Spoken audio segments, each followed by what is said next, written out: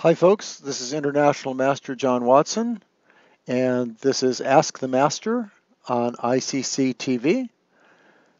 And I'm staring at a new setup here, and it looks like it's working, so we're okay here. You can use the chat channel on the right to ask questions. The main idea of this show is to let players ask questions about chess, really about any subject. My specialties are openings, chess history, strategy, but I also teach. I've taught for 30 years. This week we have questions, for example, that have come about calculation, training, and that sort of thing. So hopefully I'll get to those, depending on how many chat questions I get. So you'll need to be logged into YouTube to use the chat channel, and that's automatic for most of you. You probably already are if you've got a Gmail account, for example, but you can always log in with the tools that are shown on the window.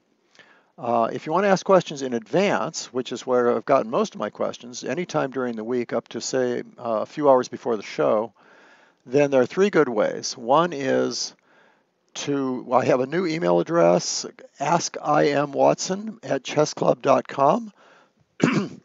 So that's askimwatson@chessclub.com. And I'll get those emails. We still have the Twitter channel, which no one seems to be using, but it's right there and it'll be fun for all you hip Twitter channel users. It's hashtag AskIMWatson, AskIMWatson. So you can send a tweet to that.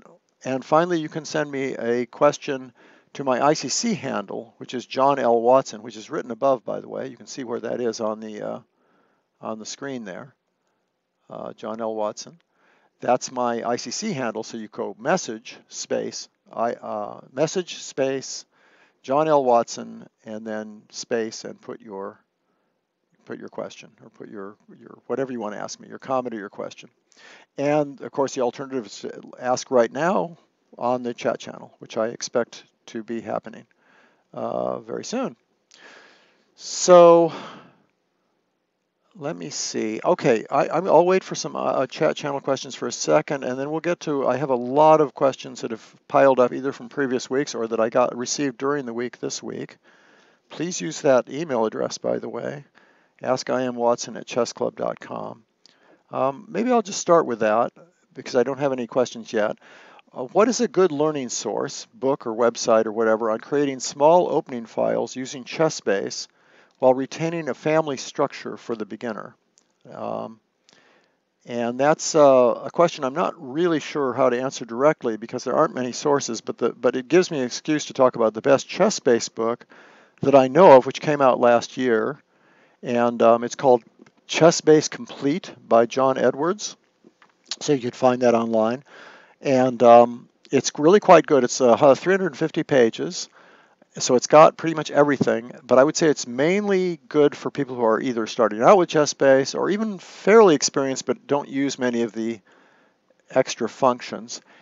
People who've used ChessBase for many years and organized their repertoires that way and put in all sorts of games and are used to manipulating probably don't really need this book, but it's a very good way to get started with ChessBase and use it when you're really just getting used to all the different functions, and it may make you aware of functions that you don't know exist yet. So, and it's about how to treat data, organize your databases. It's about how to play on Play Chess, for example. Of course, you'll be playing here on ICC. How to prepare, how to use engines, and many kinds of training will be involved too. So,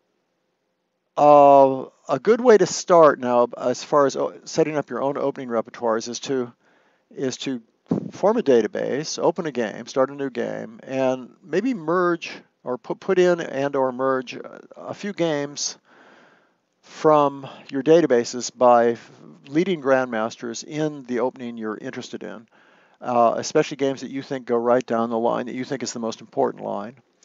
Put those in, one or two or three of those in, and you can edit them. You can cut them off. It's very easy to do at any move length you want. And then you can merge your own games into that. But then at some point anyway, you can start putting your own notes in and sub-variations. And it doesn't really have to get that complicated. You can leave it as a fairly clean structure of variations that you want to play. And then you can have other whole games that you want to study with, and you can just put those in the same database.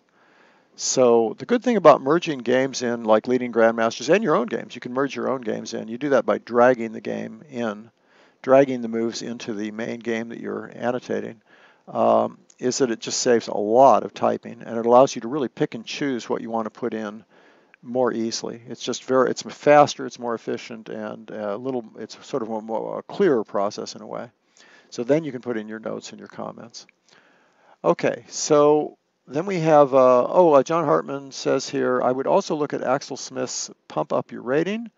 The chapter on opening analysis and chess base is fantastic. Good source. I didn't realize that source was out there, and that's probably, John reviews books for Chess Life and reads books extensively, and especially about teaching and training. So I would take that advice. I would take a look at that book. Okay, let me just do some other questions that I've gotten.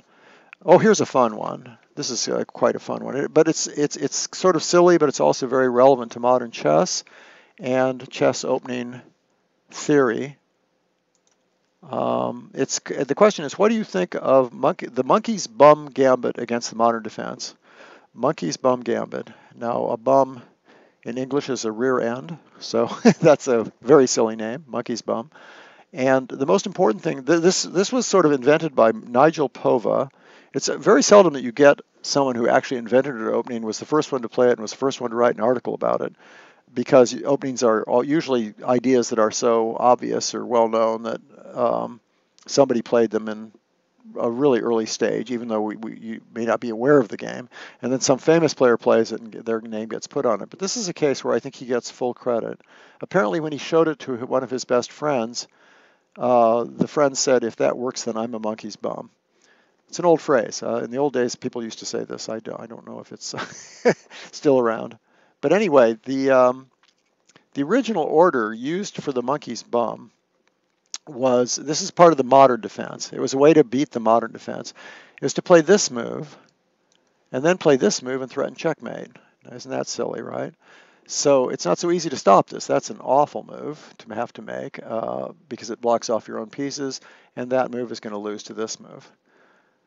Because d5, you're going to win a whole piece in return for one piece here. So you have to play e6. And then the monkey's bum is really silly. This is the original version of the opening. I have to show you this. It's this move, just to take over the center. And then if black takes it, it's a gambit. You play there, you gain a tempo on the bishop here, and if the bishop retreats, then you play here, and that's the monkey's bum gambit. That's the original version. Now, at first sight, it looks pretty good. You've got 3 extra pieces out. That should be worth a pawn, right? And 3 more pieces than black does, and you're about to play maybe bishop here or something, and then castle queenside and get rooks down in the center. It's kind of like the Mora gambit a little bit. One big difference between this and the Mora gambit is black hasn't moved the, let me go back a move. Black hasn't moved the c pawn, so there's no weakness on d6, and that makes a huge, huge difference. The problem here is black has no weaknesses at all, and so over the years, black has done very well here. It's okay to give up a flank pawn to get advantages like a big lead in development, but to give up a center pawn is tough, because center pawns are so valuable. So over the years, I'd say that this opening hasn't really been justified, well, really at all. I have few games that I had 14 games in my main database, and none of them were won by white, and most of them were won by black, maybe 10 or so. And the performance rating was also heavily in black's favor. And then I found, I think, 3 in a correspondence database, all won by black, maybe 4, can't remember. And so just even though very small sample space is not a good sign. That's just enough games to make you wonder, and no top player plays this. Why is that? Well, for one thing, black can play knight c6 and just put a knight here. A d6 prevents the move. There's no central breaks. There's no d5 move because you got rid of your d pawn. There's no e5 move because you've got at least 3 pieces on that square and very little and nothing to support it. There's no pawn on d4 or f4. So it's hard to make any kind of pawn break, and you need a pawn break because black's position is so compact. Now, the fun thing is that there's another order of the monkey's bum, which sometimes is actually called the monkey's bum, but really shouldn't be, excuse me, which is the that after the normal sort of modern defense moves like this. Now the monkey's bum really got developed, or the modern version of it got developed after this. Now this is a very respectable order. It's been used by many world-class grandmasters, and notably Judith Polgar, who won a beautiful game over Shirov with it.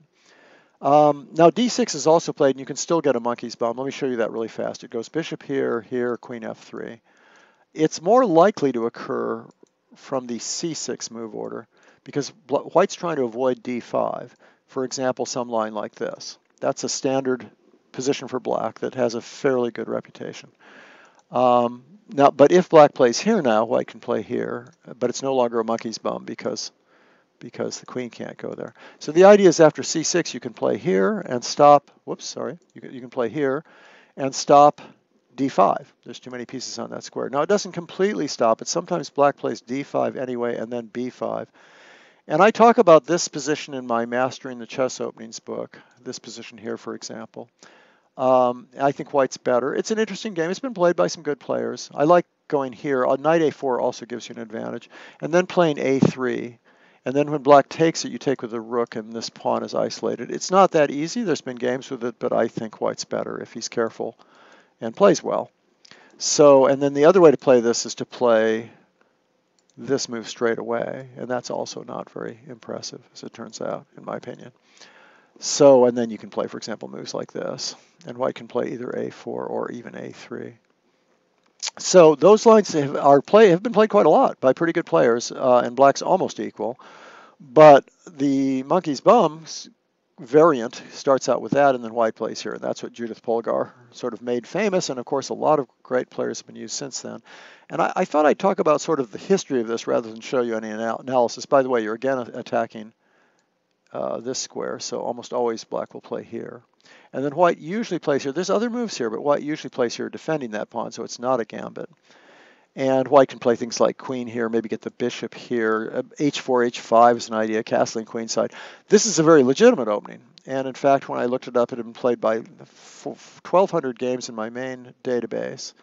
And in fact, it had a reasonable record. White actually had a slight plus from this position, but in performance rating, it was about equal, which is not a good sign. Performance rating is when you consider the ratings of the opponent and you take those into account. Then it was almost exactly equal, black and white. And that means that it's not really, that in itself is not a good indication because white usually has an advantage in performance rating and score. But it's such a small difference. It's basically a respectable opening, totally playable. One idea with this c6 move that I think is kind of interesting is that you can no longer play knight c6, and that sort of justifies putting the queen here because d4 and e5 are the weak parts, or the parts that black wants to emphasize here. And a knight on c6 would be very nice for both of those squares. But since black has already played c6 in this particular version of the monkey's bum, then since knight c6 can't be played, that sort of justifies white's play to some extent, or makes white's play more logical. Now there's all sorts of funny stories and facts about the way this opening got developed. I noticed that very respectable sources have had articles about this, so it's considered quite a normal opening. But at the beginning, what made it famous, as I say, was this Polgar win, Judith Polgar win over Alexei Shirov. And what I didn't realize is that the very next year, Anand beat Shirov with the same, Shirov was black again, with the very same opening. And then interestingly, now this says something about modern opening theory. 4 years later was the next really high-level game, which is between Piquet and Wroblewski. Wroblewski was white. They played 19 moves of the Anand-Shirov game. Now you have to understand that this position is completely flexible, so there's no force lines at all. Well, this is fairly forced, but after that, both sides can play infinite numbers of setups. So the crazy thing is that they both knew the earlier game, and Piquet deviated from Shirov's move on move 20 of all things. And they went 19 moves, and then they drew the game. So they're using theory in a very odd way. It wasn't theory like the best moves. It was theory that they both knew that earlier game, and they were both following it and sort of played chicken until someone deviated, and black deviated and drew. Shirov, by the way, who lost those two games, also beat none as black in the same time period, so he didn't have a completely negative record with black. Anyway, those were sort of the glory days of the opening on the very top, but even now you'll see 2,400, 2,500 players playing it quite a bit, regularly even, in the database. As I say, there were 1,200 games in my main database. I looked at a correspondence database and found 300 games in one of them, and which means the correspondence players who are kind of picky think that it must be sound. At least it's not refuted. White had actually nice lead in results, but actually the performance ratings once again had slightly favored black. So, so the conclusion is that this version of the monkey's bum might be fun. It's certainly playable and certainly, but on the very top levels, I guess you would say it's less likely to give you an advantage maybe than other variations, just slightly less likely. Okay, so that's a long answer. Let's see what we've got on the chat channel here. Nothing yet. I hope we're getting through. Let me see now. In the I could go to another question, and I hope I'm connecting here correctly because I don't see anybody. Usually there's quite a few people on the chat by now, and I know some people that are intending to watch, so I'm hoping that this is all getting through. I see it myself, so I think it's working. Let me go to another question. Someone who, if anybody's on watching, you might want to just make a comment to make sure that we're getting through to everybody. Now let me look at another question. Here's one that says, in volume 4 of Mastering the Chess Openings, on page 176, you give the following line. So let's look at this. It's the Benko Gambit. And we answered some questions about the Benko Gambit last week, and I think even the week before. We were talking about what were the lines that were making this less respectable, and we talked about why wasn't it played as much on the very top levels, and we were talking about this line with G3 and Rook B1 at some point, and we talked about going E4, the king walk variation. For those of you who, let me see, what are we doing here? We've got taking and here, and we looked at this king walk variation. Well, in my book, since these are extremely complicated variations, and I wanted a more strategic answer, I talked about this move, just declining the gambit. I don't take the pawn there. And the question is, what were the ideas about this? It says, this seems like a nice way to play against the Benko. Might want to discuss the main ideas. Oh, good, I have a question coming in, but let's look at this first. Okay, now what are you doing with white? Well, the thing is, you want to get E4 in. You're trying to just get E4, in which case you just have an advantage because you have the bigger center, and black hasn't done anything to break up your position yet. So if you had a couple free moves, E4 and knight F3 or something, you just stand obviously better.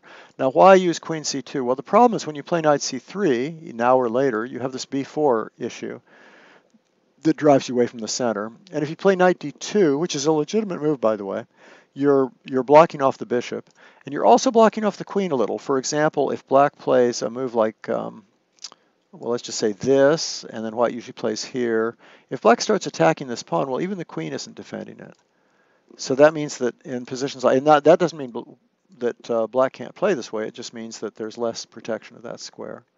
So that's kind of why queen C2 at least doesn't run into those problems. You've still got the bishop coming out. You've cleared the last rank for a rook to come over. You can still play a move like knight C3 at some point, but you just haven't, or knight D2, but you haven't committed to it yet. So those are kind of the basic ideas with queen C2. So let me show you something else, another move that does the same thing, which is, first of all, there's F3, which isn't played much at all, and that covers this. And a grandmaster told me that he'd been looking at this move, and he's very interested in that. So you might want to look at that. Basically, the idea is this, and then you play knight C3, and then you recapture and have a big center. The F3 line that is played a lot and is recommended in Schandorf's new book, and I used to play all the time, used to be very popular, and he seems to think it can be revived, is F3 now, after you take the pawn. And then if black takes, you play here, attacking this, and getting a big center. And this can get really, really crazy. This line can get really crazy. I mean, one favorite line for black to play is to try and challenge the center. And then when white plays here, for example, black might take, and then white might play there, attacking the knight. Black might pin the pawn, white might unpin it, and then there's all kinds of crazy lines that start with this position, with white threatening here. So black has nice center pawns, but white's better developed, and it's a complete mess, but it's a lot of fun, a lot of tactics, a lot of crazy tactics. So that's actually another line besides the two I recommended last week. This is more for attacking players. All right, so let me look at the chat for a second.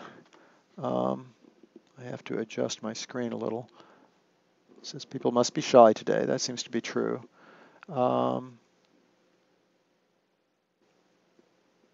Okay, bishop e2. I was reading an article today about playing against a Sicilian with the amazing move bishop e2. What do you think about that? Well, I haven't thought much about it, is the problem. I know d3 is played, and often bishop e2 is played after that. But bishop e2, I have to say, I haven't seen that even mentioned. I guess one way of looking at it is this, is that in the English opening, if you had a free move, this wouldn't be such a bad move to make because you make it in so many variations. So, so you could say, well, it gets a piece out. And interesting. Okay, let's talk about it for a second. He talks about the idea. It's to go for a Grand Prix style attack. That means f4, basically. The Grand Prix officially has the move knight c3 in, but f4 is also relevant. Is the main move that makes it unique, and without the bishop going to either c4 or b5. So just to explain that, what John is saying is that in the main Grand Prix, which goes something like this, you'll often have the move bishop b5 very soon. For example, here, here, you can play either bishop c4, which is sort of the original idea of the Grand Prix with a big attack, or bishop b5. And there are other variations where you can play bishop b5 also. So he's saying, okay, you play bishop e2, wait for black to make a move, and then go into that kind of f4 idea. I can see some points to this right away. For one thing, if he plays the standard move knight c6, which of course has to be a good move, and if you did happen to play f4 right away, maybe, I don't know if this is true, but let me go back off. The main problem with f4 is that black plays this move d5, and white takes it, usually, and black plays here, and he doesn't have to take with the queen and expose his queen to attack with knight c3. And he can simply take with the knight, and it turns out that if white tries to defend that, you can play a gambit, and you get so many open lines, you might even stand better. You're at least equal, probably better. So that's a problem with playing 2 f4, and it's the reason that white plays 2 knight c3 instead of f4, and then plays f4 next move. To make up the Grand Prix. Now, if you've played bishop e2, maybe f4 makes a little more sense, I'm hoping. I'm not sure. Because if here, I'm thinking maybe you can take this, because now there's no time to play knight here and takes, because your knight's attacked. And if you play queen takes, then white develops and then gets his tempo with knight c3. I'm making all this up, folks, but I think it makes sense a little bit. That might be one of the points. Because otherwise, of course, you can play e5, but then what's this bishop doing on e2? That really wasn't a very good move for this position. So I'm guessing that that's one of the possibilities. You could always just play slowly. You could play like this, and then just play d3. Play sort of a Philidor setup reversed, or King's Indian attack setup, except without the bishop on g2, without the move g3. Otherwise, it's just a waiting move, isn't it? It's a waiting move to say, I guess without f4, it doesn't make much sense, does it, now that I think about it? Maybe d3 right away.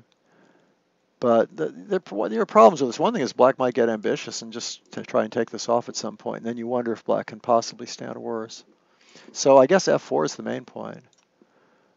But let me see, is there any other comments about that? Not yet. Oh yes, the structure is f4, knight f3, d3, and c3. Okay, good. So he's saying basically white plays for this move, and this move. I'm not sure why bishop e2 is played first, except that it's a good non-committal move, would be my guess. Okay. Yeah, and I guess the answer is yes. This should be doable. Should be playable. Yeah, because now if knight there, the bishop is fine. Just go there, then play c3. If it wants to come back here or here later, it can, or it can go more aggressively. So now knight d4 immediately probably wouldn't worry me too much. So f4 would be the move here. Crazy idea. That's kind of fun. So you might want to try that out. Let me scroll down and see what I've got here. Okay, so we answered the question from weeks before about the queen c2 and the Benko. Here's a funny question I got a couple of weeks ago. I think I've actually lost a week on this one. and I never got back to. It has to do with the Ayekan defense, this. And he's asking about this line. This is Duan Williams. Okay, that's a normal Ayekan's defense position. Black is trying to lure white's pawns forward, and so they can become targets. So white plays classically, black plays the main line move, although I think g6 is perfectly playable, and c6 is played. Some of the top guys play, or did play, this very slow line, but that's just because they're trying to get a dull and equal game as black, whereas bishop g4 and g6 are more active and more fun, really. Okay, so white plays here, black plays here. Notice that his bishop is now outside of that pawn chain, so it isn't blocked by the bishop, the pawn on e6. White plays here, black plays here. Black can take that knight, but it's usually not that good. And now we're in a very normal position. Turns out black's best move is probably just to develop, which is what he does. And now he's asking about this strange idea here, which is to play d5. And this has been played by good players, but I don't think it's particularly good. The normal idea is just to play here. And then I could show you a couple moves, but usually not. Now sometimes white plays, castles. White will play this move just to have a nice center and play moves like rook e1. The other thing he can play is this move. That's probably the main line. And one thing going on here is that if black ever takes this, white has that knight is nicely placed there, and white can bring his rooks to the center and try to claim a small advantage. Okay, but in this game, instead of playing, let me get this straight now. He didn't castle yet. He played d5 instead of castling. Okay, so this is d5, and black plays ed. Now you could just play here, but if nothing else, white could play here and try to pretend he has some sort of initiative here. It's a possibility. And you could also take here and try and ruin black's pawn structure. So the main line here, or what's been played in actual games, is to play, after d5, is to play this move. E takes d, c takes d, and now take here. And now he's asking, what about this position? Now, frankly, I think that you should get rid of that piece and then take this. I think it would be nice to do that if you want to maintain some sort of equality. I still don't like white's position that much. This is rather vulnerable, but at least that bishop is not causing you any more trouble. The question is what happens here? And I don't see, given that the fact that white's position is so loose and black's reasonably well developed, and that's a weak, isolated pawn, or could potentially weak, that white shouldn't stand a little bit better. And I guess, let's take a quick look at this.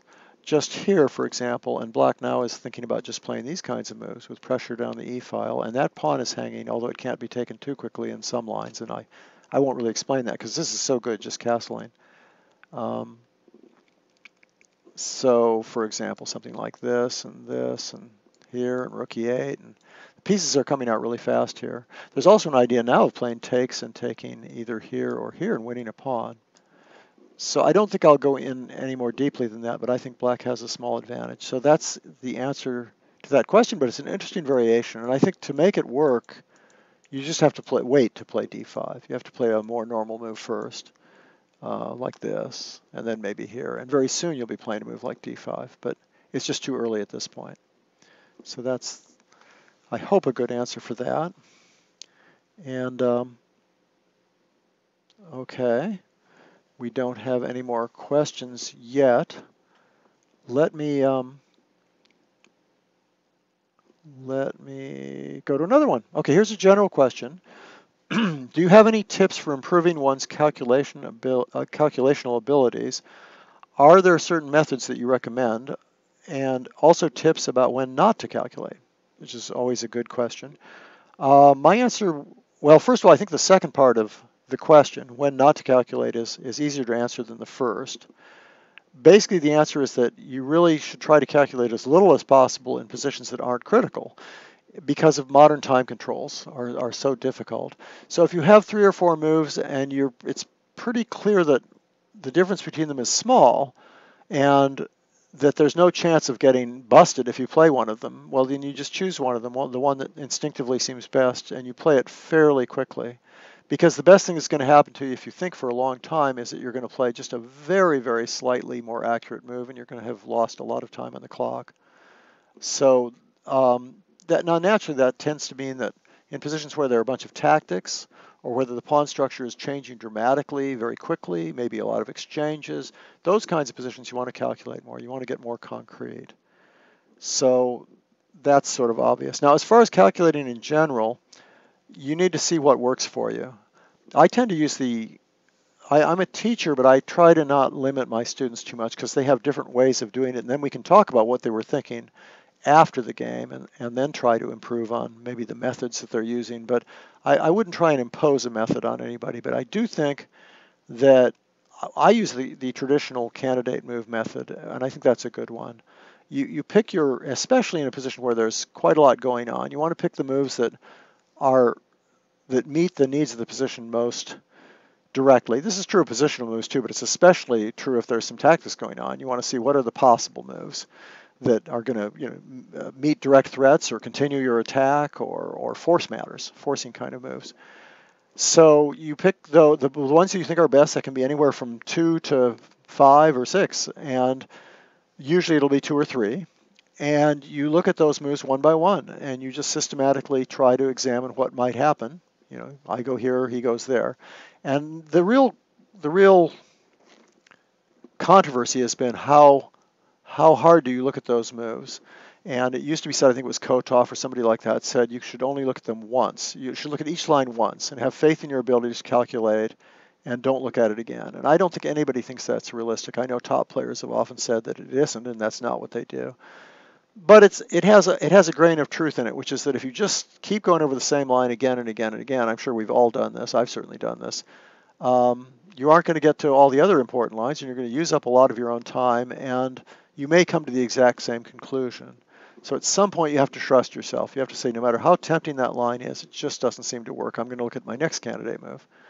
So that's not a very thorough answer to how to calculate, obviously, but maybe it gives you a few tips. All right, so where was I?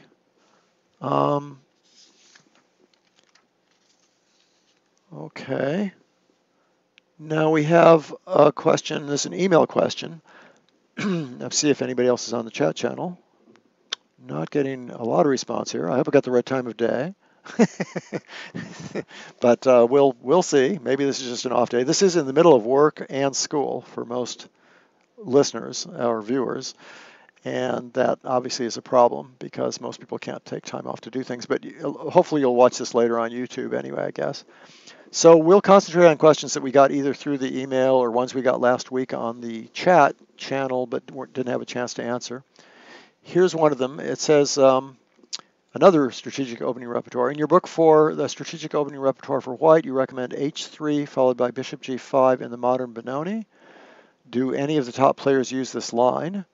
That is, how is this line holding up in practice? So let me first show you what that is, who he's talking about. He's talking about the modern Benoni defense. My book is recommendations for white against various black openings, starting with the move 1d4. And this is called the Benoni defense. And what I recommend here is lines with h3 and bishop g5. And usually I'm going to end up playing knight f3, but not always. And bishop d3 is a main move.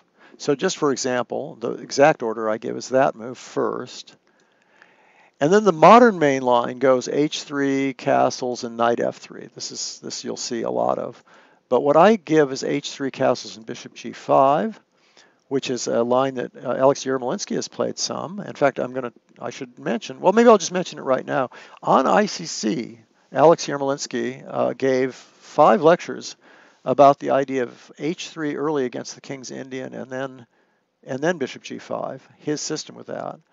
And I'll even just back off to show that. Why not? Why not? It's probably going to confuse you that I'm jumping back and forth so much, but they transpose into each other, these systems, fairly often. And he talks about playing h3 right here and then playing bishop g5 next, basically. So for example, even if black plays, whoa, let me see whose move is it? White's move. So you play bishop g5 right now, thanks.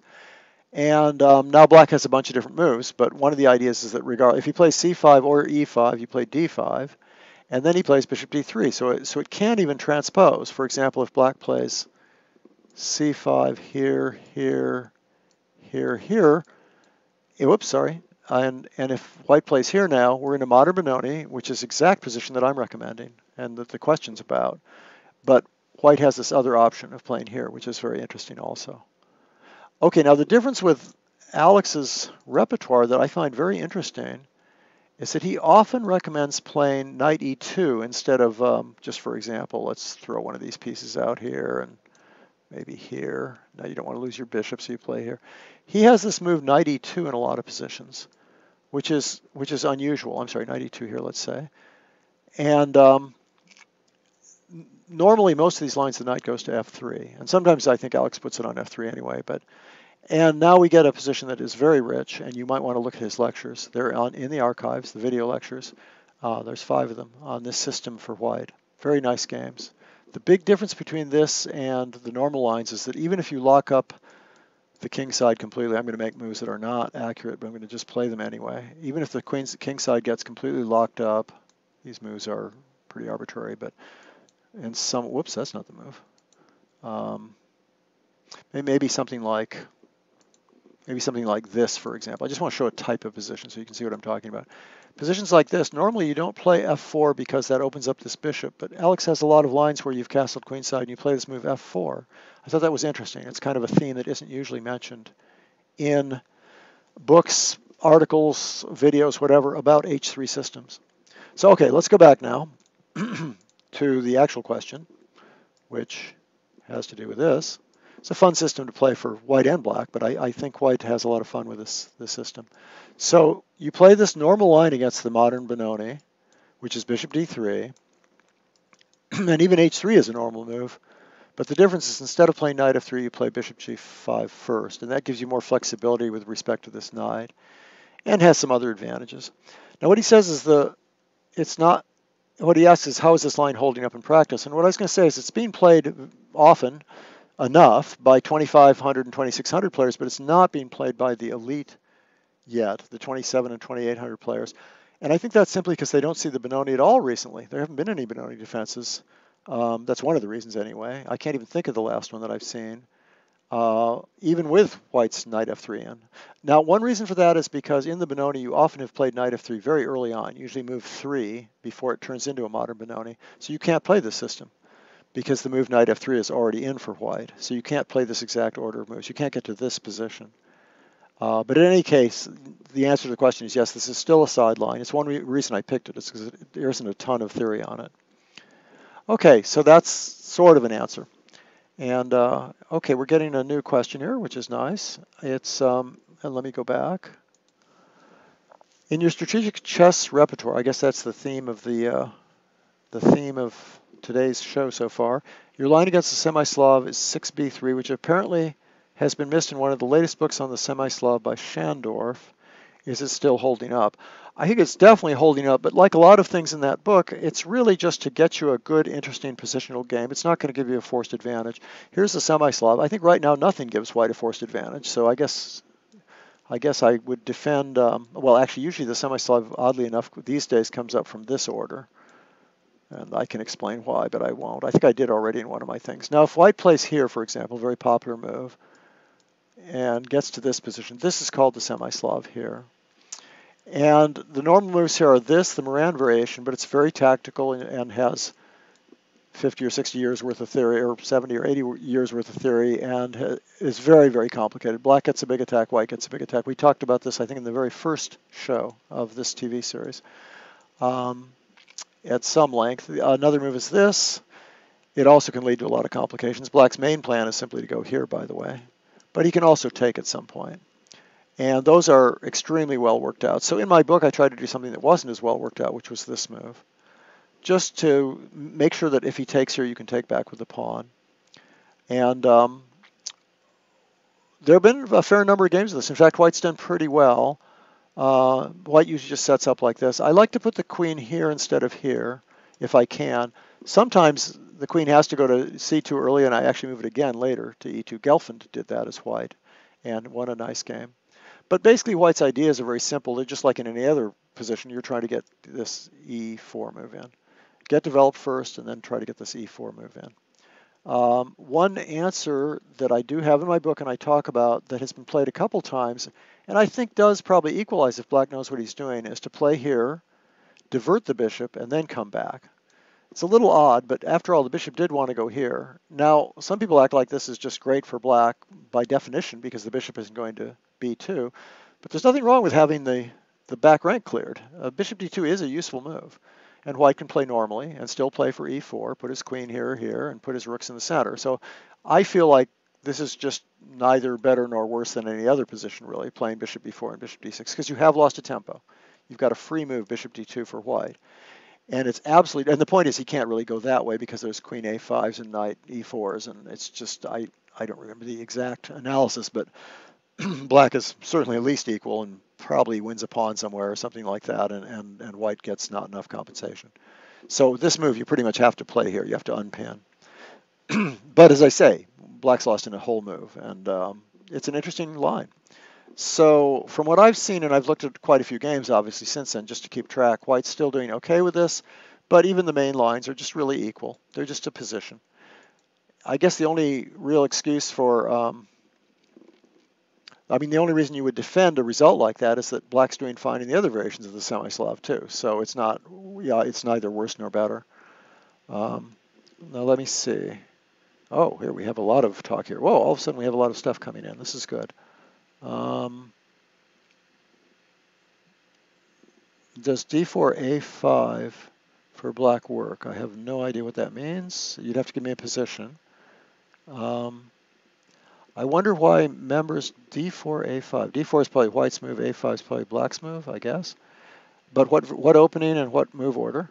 So you can put that in there in the chat, and I'll get back to that. I was wondering why members of the chess community are so against the idea that there could have been a formula that accurately evaluates piece value. I have found that formula. Wow. Well, I know that Larry Kaufman has done an enormous amount of work in this. There was a very nice Chess Life article that summarized some of his work, and he's also written about it in other places. Larry Kaufman helps program chess computers, so the idea of how much a piece is worth is very important. I think the thing everybody agrees is the pieces are worth something different in every kind of position. So to give them a strict value, just directly, is just simply not going to work if you're trying to use it practically to assess how good a position is. Because, the stereotype, for example, is that in completely locked positions, knights are worth much more than bishops. And in wide open positions where there are two bishops raking down on the king, bishops are worth a lot more than knights. And there's many, many examples. Rooks are better on open lines, and et cetera, et cetera. If there's doubled pawns, that may mean the knights have a completely different value and the queens have a different value than if there aren't doubled pawns. So it's very contextual. Nevertheless, what Kaufman has done is found ways of comparing, say, a rook and bishop against three minor pieces, and in context deciding exactly how he would evaluate those pieces. And it's very interesting, and a lot of people have done work with two knights versus two bishops. Two bishops tend to beat two knights in most positions in chess, but it's hard to evaluate exactly how much better they are and why, in which kinds of positions. So you can make some pretty good rules. Kaufman's done some pretty good work on when certain pawns are missing, why that helps certain pieces and hurts other ones. And so you can do a lot of very specific things. But as far as a formula that evaluates piece, a formula is a funny word. I'm not sure what that formula would be. Sort of infinitely complicated, I think. That's just my opinion. Now, we should look. You can send us this. You can send to my email this formula or talk about it more, and I can talk about it more in my next show. So my diametrical, who gave that question, please send me some more information. Ask I am Watson at chessclub.com. And send me an email, and we'll talk about it.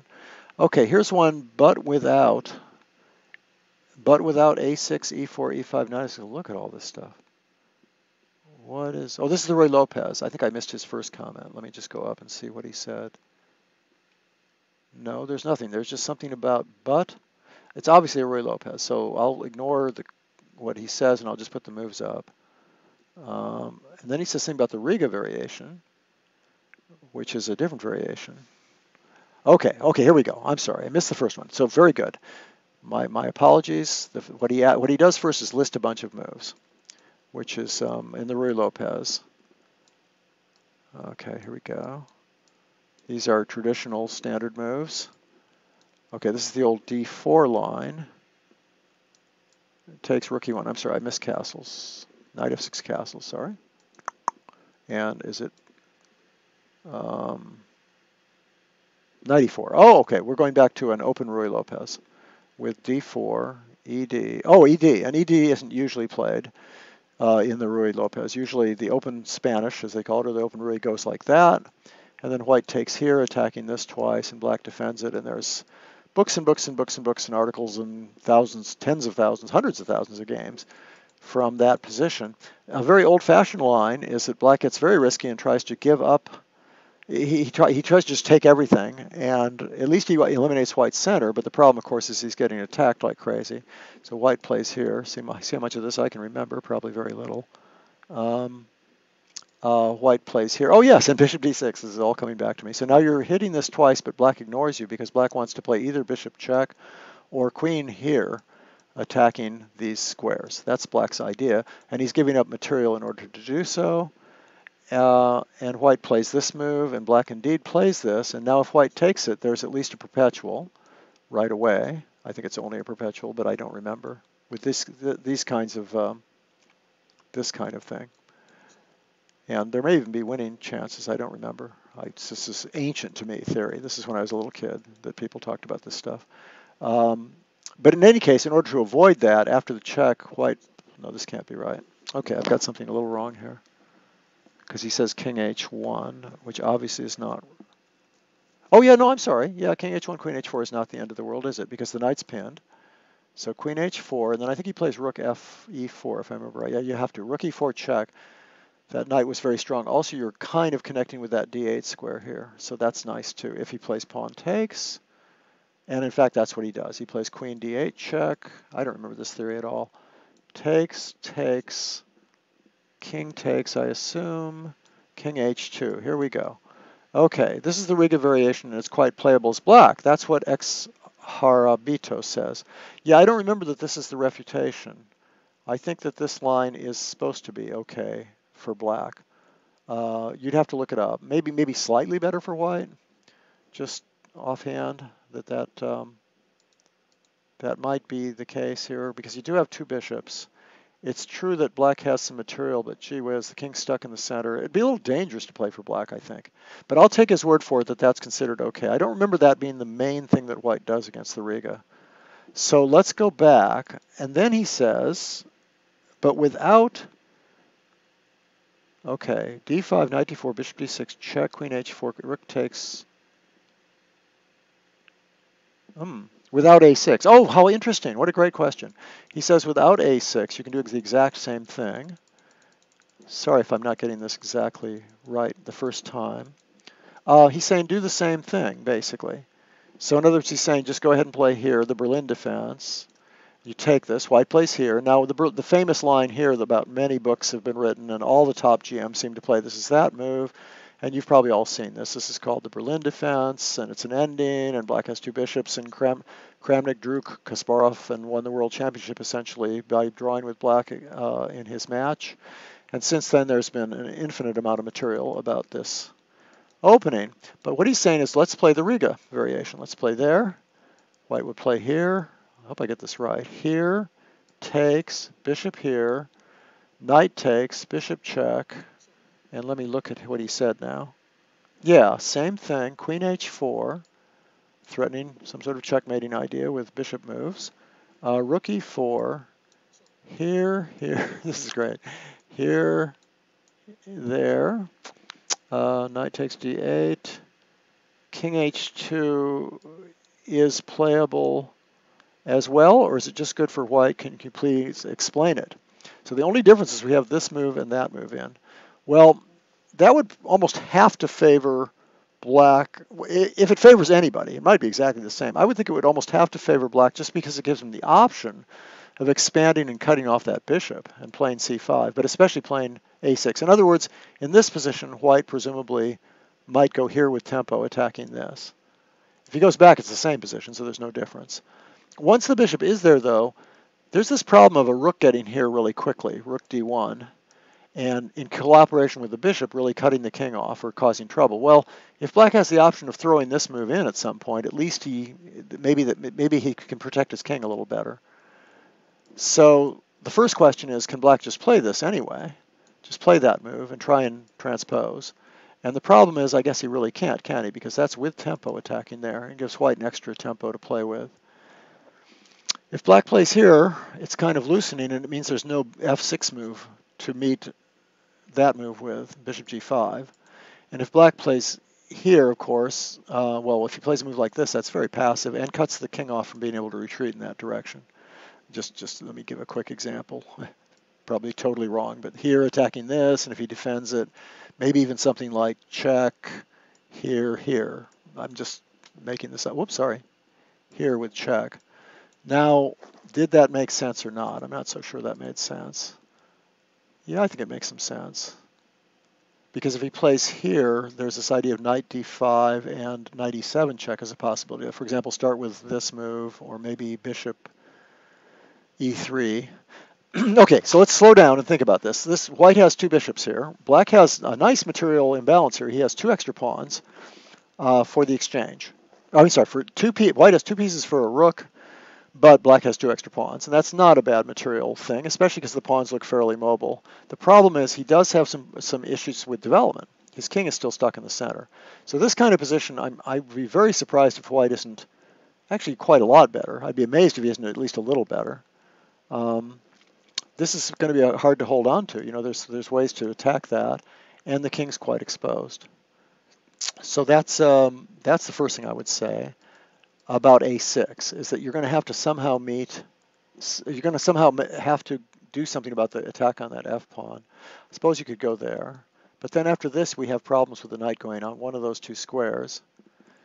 This looks kind of ugly to me.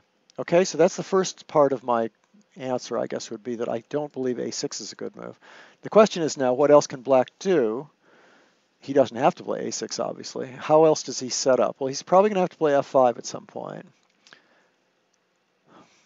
So presumably we would have something like this to give the king a square and still be able to play f5. It's also a nice active square for the bishop. And white might still play here. I'm very attracted by white's position all of a sudden. I mean, he's doing that with tempo. He's getting the bishop out with tempo. He's getting the rook over with tempo. It just doesn't look good. How is black going to do this? Maybe black can bring his king up to this side of the board or something, but at least cut that bishop off and force white to make a move. Now, going here, there's still the idea that that might be very useful at some point. So maybe the bishop should head this way. I like this bishop e6 move. At least it stopped bishop c4. But unfortunately now you're going to have to loosen your position up. Now white could play check. That certainly makes sense. Or he could play bishop c4 on the grounds that stops the king from going here, and then rook here. Bishop g5 check is more tempting in a sense because it gains a tempo. Yeah, okay, this time black maybe is surviving. I guess he better go this way. Okay, I don't know what people think of this. This is a position. I still like white. At some point he's going to play g4, f3, and break things open and get more open lines. And there can still be a weak pawn, or these center files a rook can get under one of those center files and cause tactical problems. Nevertheless, black here at least has, it looks a little more solid. It looks playable. Overall, I still like white. It's dangerous for black to play this way. Great question. Amazing question, actually. But yeah, a6 made a big difference. It was very nice to have the option of playing b5. I still think white was better, probably, in that last position. All right. Crazy long answer. Let's see if he made another comment along the way. If you're there, you can say, does this make sense or not? And if you have some other idea, might as well get some back and forth here. And anybody else can chip in and say, oh, I think this or that, or you missed this obvious move, winning a piece, that kind of thing. I'm definitely going to make blunders here, so you guys should be aware of that. The value of the pieces does not vary, in my opinion. It's just a matter of getting the most out of it. Well, gee, I guess I strongly disagree with that. I mean, the value of the piece varies with the position. I mean, in some positions, a piece is almost worthless, whereas in another position, it's decisively strong. So it's not just a matter of getting the most out of it. It's I mean, I guess that's very abstract. You can get the most out of a bad piece and it's still bad. So I guess I wouldn't phrase it that way. I think we're probably saying almost the same thing. If you manage to somehow get the right position, then the piece will have a good value. Okay, let me see. He said his paper is great, but deals with value in a position. Well, sure, and that's what he should do, I think. Partly because he's doing it for a computer, and you couldn't possibly do it any other way. But very interesting discussion. I'd love to see more work of what you've done on this. That's my diametrical. Great question, and a very interesting philosophic question about pieces and their values. Sita Gazarian says, who are the modern role models for the French defense? A really good question. We answered this about the Slav a few weeks ago. The French defense is this, and or at least E6 is the French defense. And the traditional role models are about Vinnik, who played it at the very highest level and won beautiful games with it, and then Ullmann. And Ullmann is actually already sort of modern. You can play over Ullmann's games even today, even though his main games were 30 years ago. Although he still plays it and is still around. But if you look at his classic games, they're still pretty relevant. A lot of them are still the main theory. So Wolfgang Ullmann is one of the role models. And then if you come into modern times today, you have almost everyone playing it at some point or another. So you probably want to think as a role model someone who plays it really a lot. Now, of the top GMs, like Caruana's played it a lot, and Anand's played it some. I mean, almost everybody's played it some, but none of them play it of the top, say, 8 or 10 in the world. Morozevich played it quite a lot, actually, when he was in the top 5. Ivanchuk has played it quite a lot, but still, they aren't really role models for the opening because they don't really specialize in the opening. So I would tend to, be. Oh, Carlsen has played it too, actually. Beat Karyakin with black, actually. Karyakin's a very good player from the white side. I should have mentioned the white side of the French. Karyakin is an excellent role model to look at. Sergei Karyakin, one of the top players in the world. But I would go down a little bit in level to the people who play it all the time and who have analyzed it a ton and know amazing amounts about it. In that case, you have, for example, Emmanuel Berg. His games are amazing. If you look at his 3-volume series in the French, they're just dotted with his games, and for good reason, because he's made up so many good new moves and new strategies, and just a terrific book. To my mind, the best written books on the French, not written in terms of quality of prose, there isn't much prose, but in terms of the variations themselves. So Berg would be a good role model. I'm trying to think there's so many high 2600 players, low 2700s that play the French a lot. And, they're all pretty good. Let me answer that more thoroughly next week because I don't want to be sloppy about it. I don't want to give you too many names. I'd rather give you names that I think you could really focus on. But Emmanuel Berg is good. And as I say, for a classical, a person further back but who's still modern, I think Ullmann would be a great role model. Okay. Okay. I played 1d4 and the airplane engine played a5 and beat me. Okay, so that's what he meant by the question. He meant this. Yeah, this move even has a name, I think. This move is called the Ware opening, and believe it or not, it's been played quite a lot, which is kind of strange. I always think that moves like a4 and a5 aren't as bad as, for example, h4 or even h3. And one reason I think that is because you can always set up a King's Indian attack. Let's see if we can do it in your system. A King's Indian kind of position. In other words, or a Peart's kind of position. And the move a5 can be kind of useful in those positions. You might be playing it anyway. And if you get an e5 in, then after d5 or takes, you can put a knight on c5, that kind of thing. I think a5 isn't as bad as moving your kingside pawns. And of course, partly that's because it doesn't expose your king. I don't know how the airplane engine beat you, but it's not a very good move. Obviously, it doesn't develop a piece, and it doesn't have any plan. At least when you play a move like a6, for example, you have a very definite idea. Get some space and get your bishop fianchettoed, as opposed to just b6, which is just getting your bishop fianchettoed. So a6 takes one more move, but has a very definite point, which is to also it stops if you've played e4. You can't take the pawn after b5. But for example, this getting there, this is called the St. George. And it's been played a lot. Tony Miles beat Karpov with it as black, and it's not a very good opening, I don't think, but at least it's playable. and it has a point. The problem with a5, of course, is what's the next move? Even if you had a free move, could you really use a5 effectively? And I think the answer to that is probably no. Um, do you think it's best to use opening books to study openings? Well, I'm a little prejudiced because I write opening books, so, or chess base. Well, of course I use both. The good thing about an opening book, a chess base would be completely sufficient by any logical standard because it has millions of games by all these players. You can always merge them together, not only see who won or lost the game, but use your engine and see whether it thinks it's a good position or not.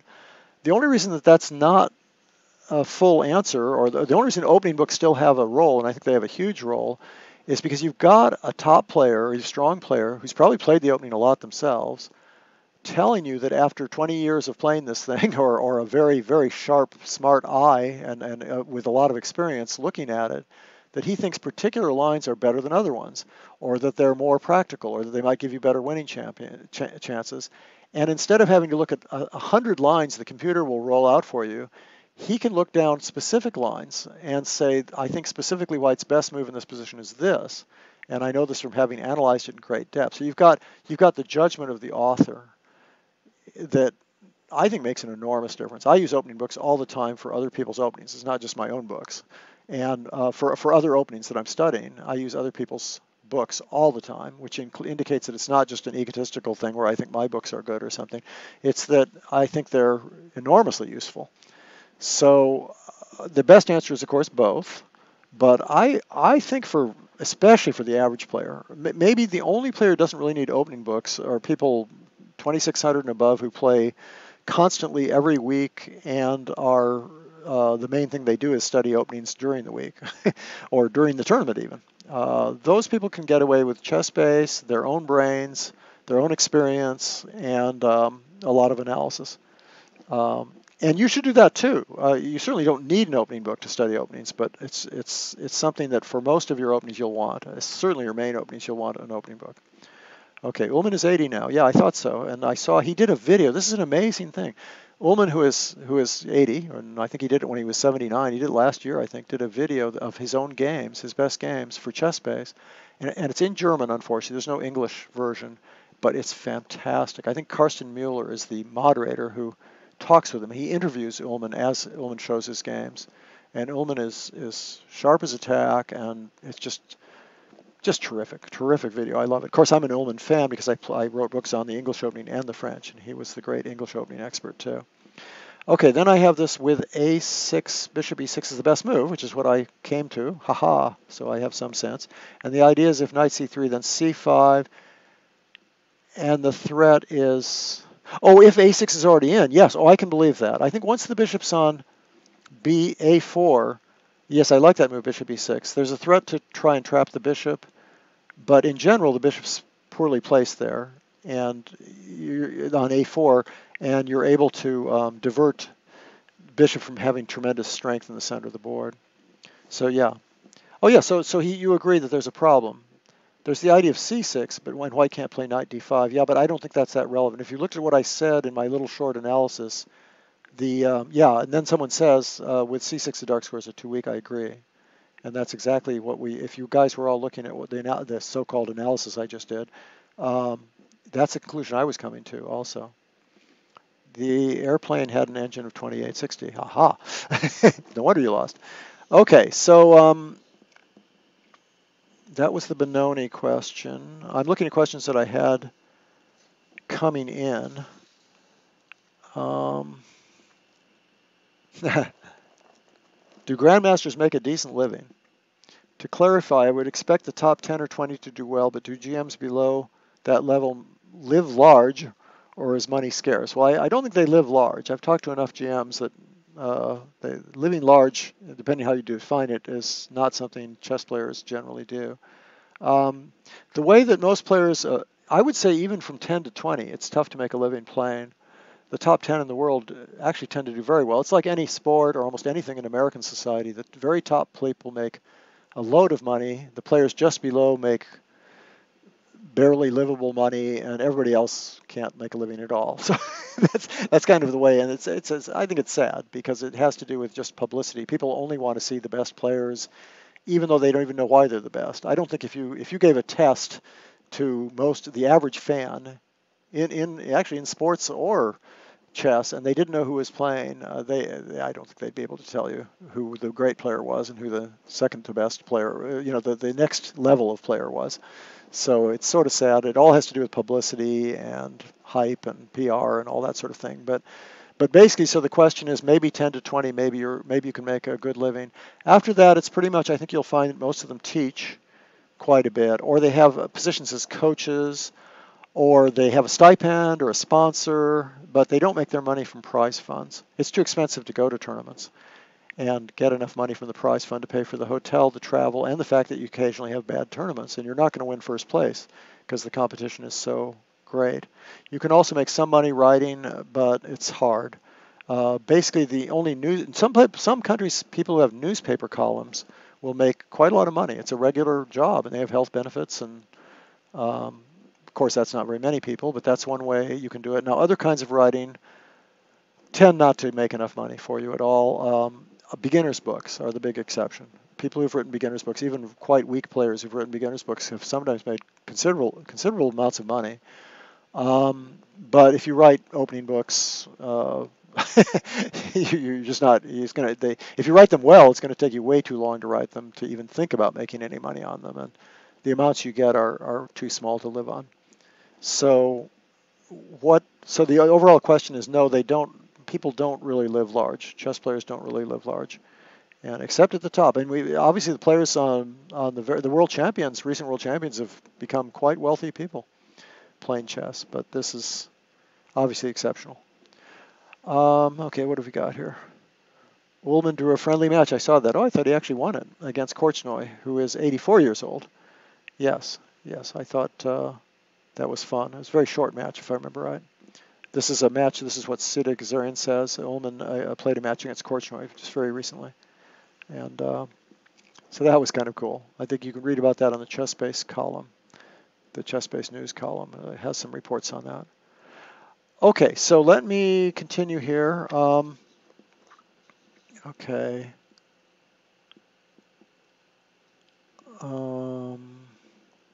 Wow, here's a strange one. Okay.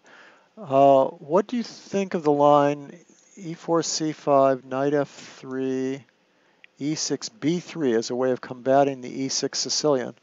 And it's quite popular right now. It's become much more popular. For years, this was considered a complete sideline. So I would say, okay, I guess I'd have several things to say about this. I was actually analyzing with somebody, just playing the more naive idea of d5. And there are two moves here. You can try and take and play with a d4 kind of a move, isolated pawn. I don't think that works that well. And another move is this. And then you just play around with this pawn structure.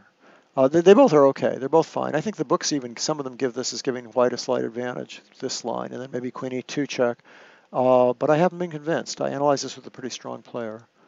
So oddly enough, that move, which is kind of what Black wants you to play, might be a pretty decent move. I used to recommend this. In my books, I've recommended this. The idea is that when you attack this pawn, there's no real fun, easy way to defend it. That blocks off your bishop and causes holes on the dark squares. And this move gets in the way of the piece you just got out. It means that d4 is a little more easily controlled by Black. And if White plays here now, you've got a kind of a Sicilian defense, which is probably not what White was aiming for. Although this is fine for White. This position's okay, but it's also okay for Black. So b6 is a good general answer, I think, if you want to look at it from the Black point of view. And the main line, I think, one of the main lines these days goes like this and this. And I don't know if White plays c4 right away. He might. And then Black has all these choices, all these different moves. I played a totally crazy game against somebody. I think it went something like here, and I played here. This is actually a tournament game, just for fun, to get pressure on that, think about driving that away and getting pressure this way. Of course, it's not a very good move objectively, but it led to a crazy, crazy game where both sides were attacking and ended up in a draw. I think I should have lost, actually. It's not a very good opening, but it was just something to show. I was just having some fun. But that's a very common move, knight f6. And then I don't think you usually play this first. I think you play either G3 right away. G3 right away is the most is the favorite move, and that's where I played my crazy move, was right here. But okay, so I think it's fine for White. I think White can play this against the E6 Sicilian, and he does. Some pretty good players play it. So that's the answer to that. And we have one here from Matthew Albert. If you learn chess online and have only played online, when you go to a chess club, it will be hard to use the 3D chessboard and will take a long time to get used to it. It's funny you ask that because I'm older now and all I've been doing is looking at the screen for years and haven't played over the board very much. And I've gone back to playing over the board just recently. And it's quite funny. I find the perspectives are very, very different. And then, in fact, it does take some getting used to. It's I think you can actually play more weakly if you're too used to the screen. And if you've never played on a board, it probably takes a lot of getting used to. Just handling the pieces and just your view of them. The 3D view of a board is quite different. That's a very interesting point that people don't mention very much. I think what happens, the usual answer to that is it's mostly young kids that are playing a ton online and playing in tournaments, and they don't have any problem because their minds are so flexible that I don't think they have that big a change. I think when you get a little older, it's more difficult to make that adjustment between physical reality and the chessboard. And the other thing is that kids play a lot, for example, at their schools on 3D chessboards too, so they get highly exposed to both.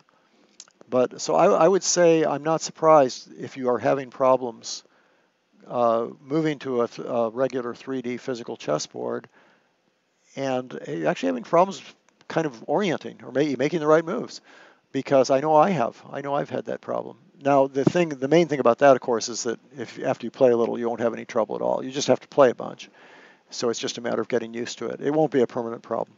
So that's a really interesting question. He says, yeah, and then he says, yeah, I played badly over the board, but you'll get used to it. You just have to play more over the board. Johnny Quest, is the Staunton Gambit still good versus the Dutch, and what are your thoughts on the Trompowsky? Okay, well, I've played the Trompowsky quite a bit and studied a lot and played against it, so that I know more about. The Staunton Gambit. Good question. I don't know who all is playing it. This is the Staunton Gambit, by the way, folks, although sometimes you play knight c3 first. And White's idea is that he's now got more of the center, and if he takes back there, he's just simply got the better game because he's got more space, and the knights come out easily, and the bishop can come out easily, and you can castle and put a rook on an open file. And in other words, if black did nothing here, ideally we'd get some sort of position like, I don't know, just make some move. Well, I don't know, make some move. So maybe a position like this, for example, and I should make decent moves for black. But the idea is that White has space and good development and open lines. That's kind of the Staunton Gambit. I'm making terrible moves for black intentionally. Okay, so what does black do about that? Well, there's a lot of things he can do about that. One of the interesting lines that was played for years that I used to recommend to my students was to play, let's see if I can get this right. Did I do this immediately? Okay, so you play here first, protecting that. Now White has a couple things he can do. He can play here, and the idea there is that if that position White has an open file and an open E file and can get pieces out real quickly and maybe put a bishop here and attack. Most people think that that White doesn't have full compensation.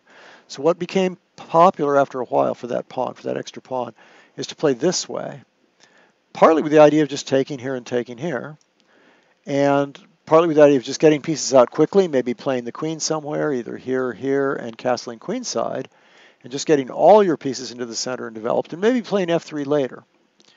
But get this move out first. Get your pieces out first.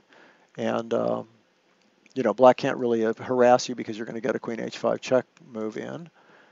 And if black plays here, of course, he's pinning himself, and that might not be very desirable. And if black plays to defend the pawn in the center, well, then this move starts making more sense, because if black takes, which he may not, by the way, but if he happened to, then White has not only an open file here against a backward pawn, but he has this beautiful outpost. So that's kind of those are the thoughts. Now, one thing I used to recommend to my students here was to play this move, sort of a counterattacking idea. E5 is an idea now, for example. And if White took now, you would get your bishop out also, and you're almost getting ahead in development. He has to recover this pawn at some point. If he plays there, then you're getting your pieces out very quickly. Maybe, Actually, I have to be a little careful here. You might even play f5. I know that looks weird, but it means that your bishop's going to get a really good square to go to. Then you can play bishop c5 and castle. So, so white doesn't usually do that. White plays this right away. And then one thing that black sometimes does is he brings the knight back there to attack the bishop and defend the king side. And the knight's nicely placed there. So, for example, if white played, we're dealing with an awful memory here. That move has been played. And instead of creating a weakness with d6, this move is played, and then white usually takes.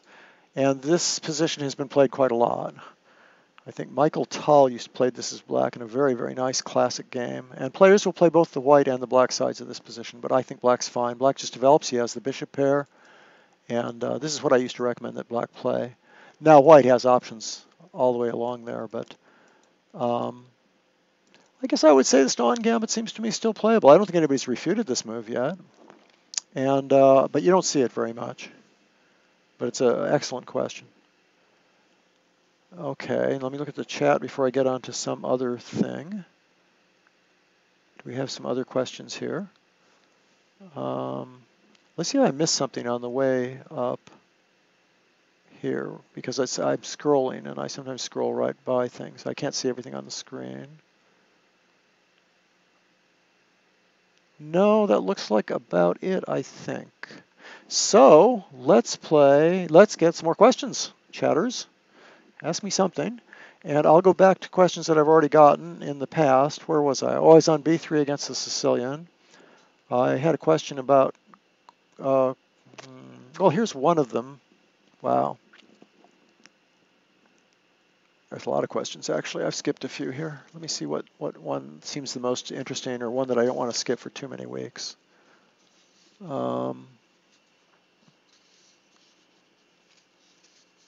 Got a question on a3 in the Sicilian. This is maybe kind of a silly one, but let's look at that anyway, just for fun. Oh, it's a question on knight a3. First of all, that was played by Kazimzhanov, I think. You might say, well, why play that? And I think the only way to look at these weird lines in the Sicilian are to think that if you were in an English opening and you had an extra free move, it might not matter how silly looking the move was. At least you'd have an extra move in for development, and so it can't be that bad. So one way to look at the Sicilian making strange moves in the Sicilian is how bad can they be? Same thing with a3, which is played much more often. There's a book on a3. Knight a3, okay, what's the point? Well, at some point maybe there's going to be a knight c5. For example, in a line where black plays d5 and you take, then a knight might come very nicely into the center with knight c4. Another idea is to play the move c3, like in a, for example, if black really made a very slow move, and you played here with the idea of taking over the center, and black played one of his standard defenses, for example, well, a couple either way. This one, you might have the issue of playing a knight b5 at some point. For example, here takes knight b5. Bishop c4 comes in handy sometimes. Even, let me see, bishop c4, maybe this move first. And you might end up playing this. So against the c3 Sicilian is one. Well, I guess one of the ideas of knight a3 might be to play the c3 Sicilian. And if they play a move like this now, if they play, okay, well, let's look at a real move first for black. So let's say black plays like he's playing some knight, or dragon player might play something like that. Now, one thing you can do here, of course, is get your bishop out in front of and get castled really fast, and at least this bishop is protected now. That's one. That line might be more interesting than usual. But I think that ultimately the idea of having the knight on c3 is to get these kinds of moves in eventually. Okay, so here's an example. You might play here, and if black plays here, which is the usual answer to c3, because the pawn can't advance and it's attacked, now you might play check, for example, and then play queen e2. That's a possibility, something like that. Or actually right now knight takes isn't threatened because of queen a4 check, so you might make another move first. Yeah, I don't really remember. Might be fun to look this one up. Not sure what white's main idea. I guess you figure this is going to come in handy in every variation of the English opening. Is kind of the thought. So that's a fairly lame answer about knight a3, but he also asks about a3, which is played a lot, and that one I know more about. Basically, you're trying to play a wing gambit, but not lose the pawn, or at least delay delay losing the pawn. So in other words, if black made a really slow move of some sort, I don't know, let's just say there or something, you play the Sicilian wing gambit. The Sicilian wing gambit is this move, and black takes it, and then you play here. So the question is, what about, let's just play a3 first, and see if we can look at an example of that. So if black does sort of a nothing move, like this, then you get all the usual advantages of b4. You might even just take back. But you also get the advantages in a position like that if black plays, I don't know, something like this now, you have this wonderful, it's hard for black to get developed, for example. See how the king now has to move. And that would be a great thing. And the idea is that a3 is useful anyway. For example, let's say he tries to stop b4 by playing e6. Well, maybe now you're going to play this anyway because you've got a variation of the wing gambit that you like. For example, this position with this. And now you can take with either the rook or the knight. I think the knight is the best because it has prospects of going forward into these squares. And you have a lot of compensation in this kind of position, or at least a fair amount of compensation.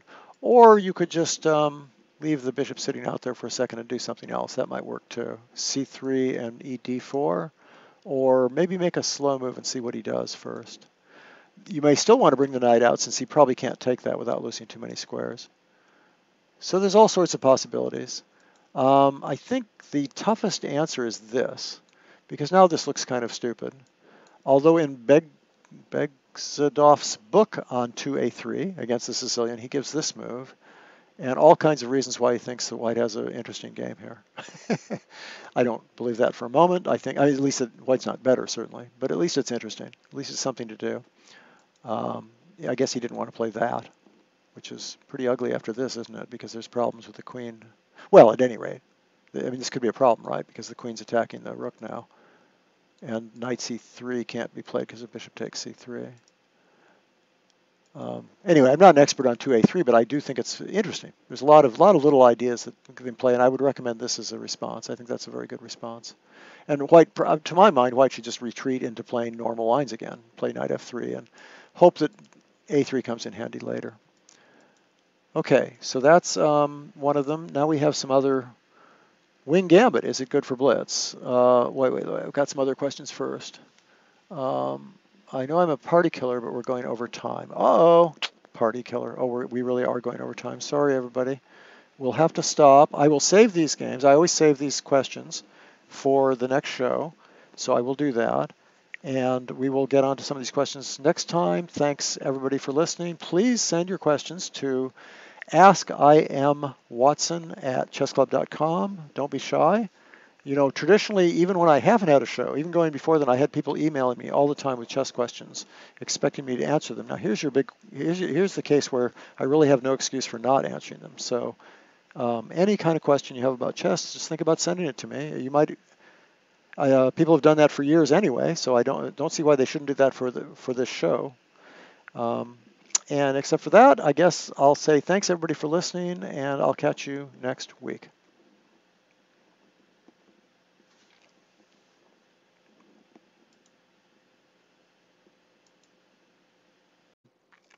And then they drew the game. So they're using theory in a very odd way. It wasn't theory like the best moves. It was theory that they both knew that earlier game, and they were both following it and sort of played chicken until someone deviated, and black deviated and drew. Shirov, by the way, who lost those two games, also beat Nunn as black in the same time period, so he didn't have a completely negative record with black. Anyway, those were sort of the glory days of the opening on the very top, but even now you'll see 2,400, 2,500 players playing it quite a bit, regularly even, in the database. As I say, there were 1,200 games in my main database. I looked at a correspondence database and found 300 games in one of them, and which means the correspondence players who are kind of picky think that it must be sound. At least it's not refuted. White had actually nice lead in results, but actually the performance ratings once again had slightly favored black. So, so the conclusion is that this version of the monkey's bum might be fun. It's certainly playable and certainly, but on the very top levels, I guess you would say it's less likely to give you an advantage maybe than other variations, just slightly less likely. Okay, so that's a long answer. Let's see what we've got on the chat channel here. Nothing yet. I hope we're getting through.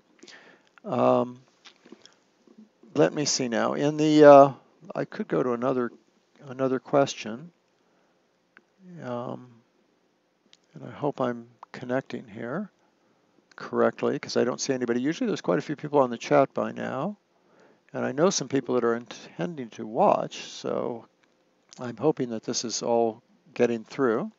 I see it myself, so I think it's working. Let me go to another question. Someone who, if anybody's on watching, you might want to just make a comment to make sure that we're getting through to everybody. Now let me look at another question. Here's one that says, in volume 4 of Mastering the Chess Openings, on page 176, you give the following line. So let's look at this.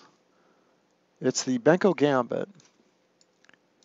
And we answered some questions about the Benko Gambit last week, and I think even the week before. We were talking about what were the lines that were making this less respectable, and we talked about why wasn't it played as much on the very top levels, and we were talking about this line with G3 and Rook B1 at some point, and we talked about going E4, the king walk variation.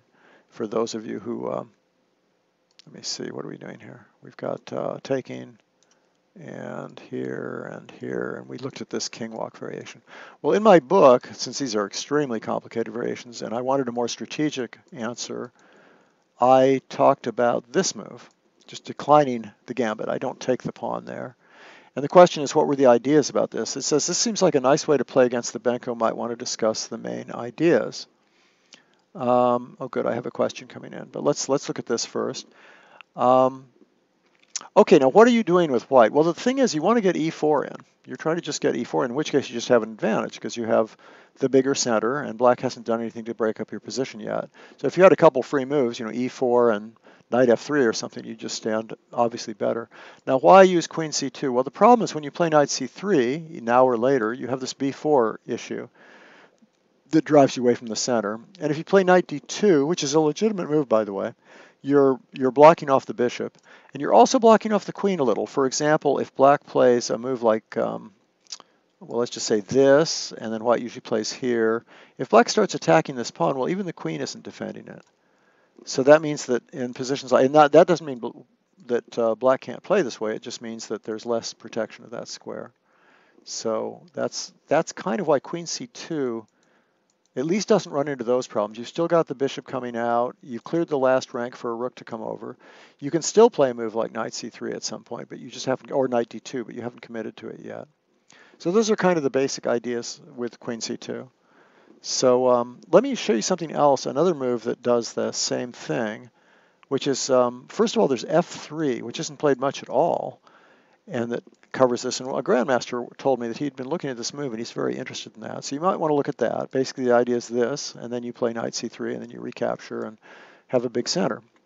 The F3 line that is played a lot and is recommended in Schandorf's new book, and I used to play all the time, used to be very popular, and he seems to think it can be revived, is F3 now, after you take the pawn. And then if black takes, you play here, attacking this, and getting a big center. And this can get really, really crazy. This line can get really crazy. I mean, one favorite line for black to play is to try and challenge the center. And then when white plays here, for example, black might take, and then white might play there, attacking the knight. Black might pin the pawn, white might unpin it, and then there's all kinds of crazy lines that start with this position, with white threatening here. So black has nice center pawns, but white's better developed, and it's a complete mess, but it's a lot of fun, a lot of tactics, a lot of crazy tactics. So that's actually another line besides the two I recommended last week. This is more for attacking players. All right, so let me look at the chat for a second. I have to adjust my screen a little. It says people must be shy today. That seems to be true.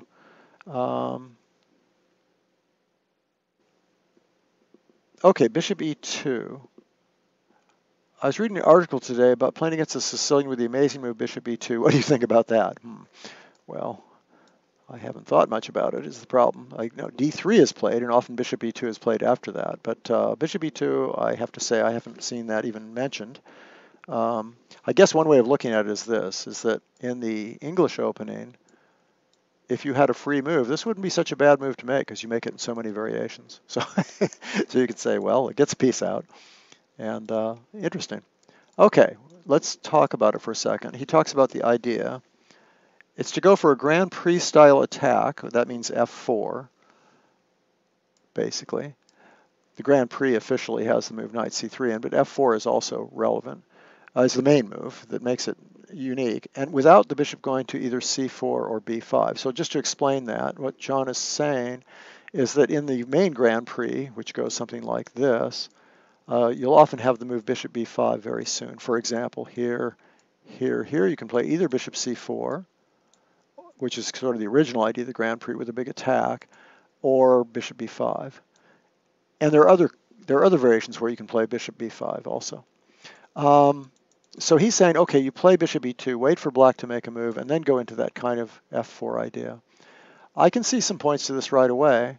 For one thing, if he plays the standard move knight c6, which of course has to be a good move, and if you did happen to play f4 right away, maybe, I don't know if this is true, but let me go back off.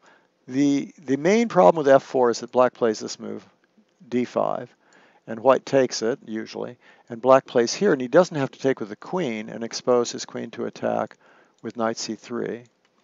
And he can simply take with the knight, and it turns out that if white tries to defend that, you can play a gambit, and you get so many open lines, you might even stand better. You're at least equal, probably better. So that's a problem with playing 2 f4, and it's the reason that white plays 2 knight c3 instead of f4, and then plays f4 next move. To make up the Grand Prix. Now, if you've played bishop e2, maybe f4 makes a little more sense, I'm hoping. I'm not sure. Because if here, I'm thinking maybe you can take this, because now there's no time to play knight here and takes, because your knight's attacked. And if you play queen takes, then white develops and then gets his tempo with knight c3. I'm making all this up, folks, but I think it makes sense a little bit. That might be one of the points. Because otherwise, of course, you can play e5, but then what's this bishop doing on e2? That really wasn't a very good move for this position. So I'm guessing that that's one of the possibilities. You could always just play slowly. You could play like this, and then just play d3. Play sort of a Philidor setup reversed, or King's Indian attack setup, except without the bishop on g2, without the move g3. Otherwise, it's just a waiting move, isn't it? It's a waiting move to say, I guess without f4, it doesn't make much sense, does it, now that I think about it?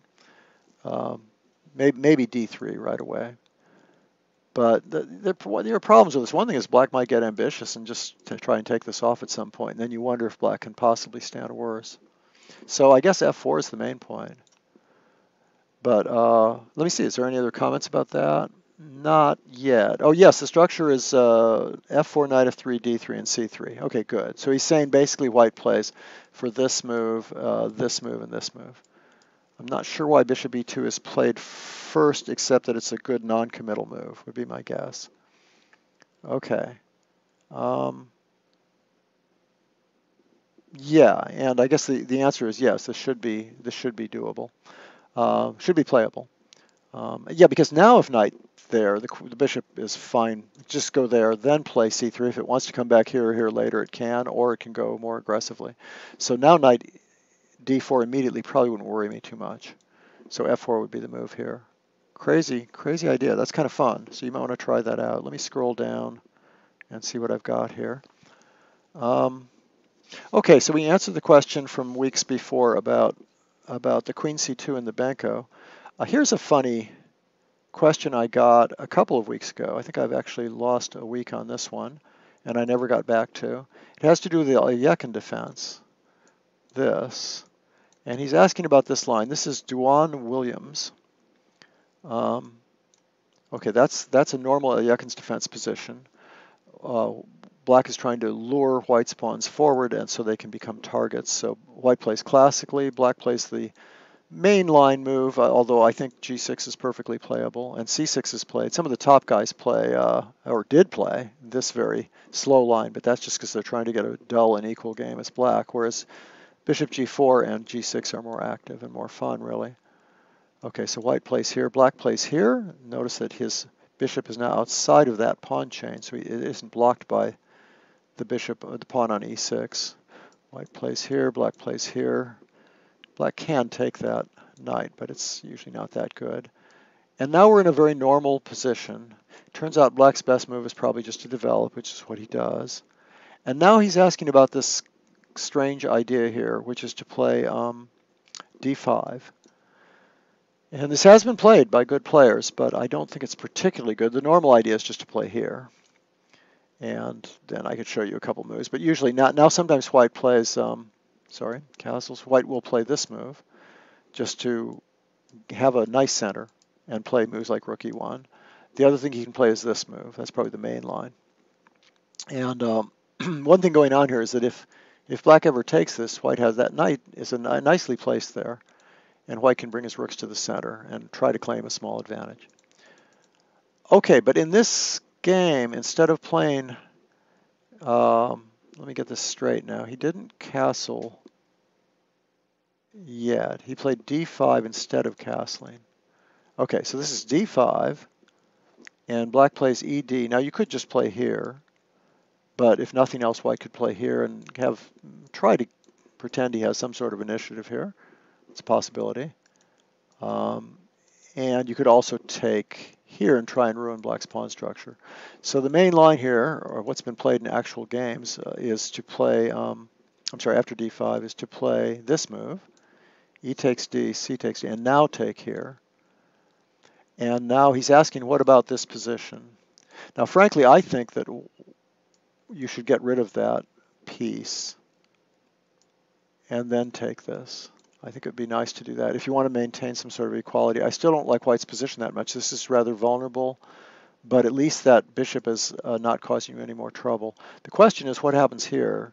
And I don't see, given that the fact that white's position is so loose and black's reasonably well developed, and that's a weak isolated pawn, or could potentially weak, that white shouldn't stand a little bit better.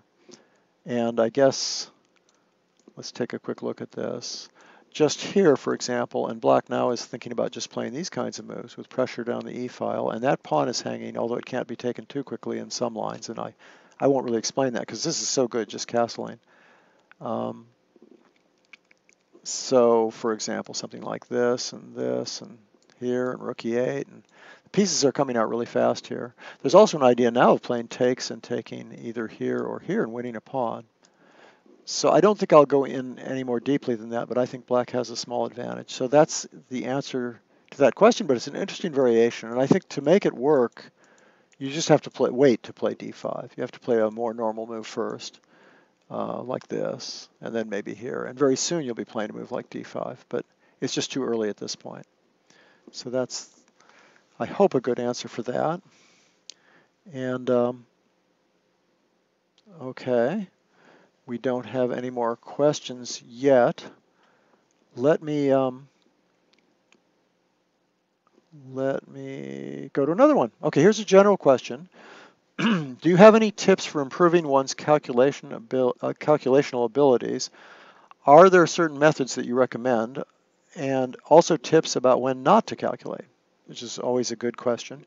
My answer, well, first of all, I think the second part of the question, when not to calculate, is easier to answer than the first. Basically, the answer is that you really should try to calculate as little as possible.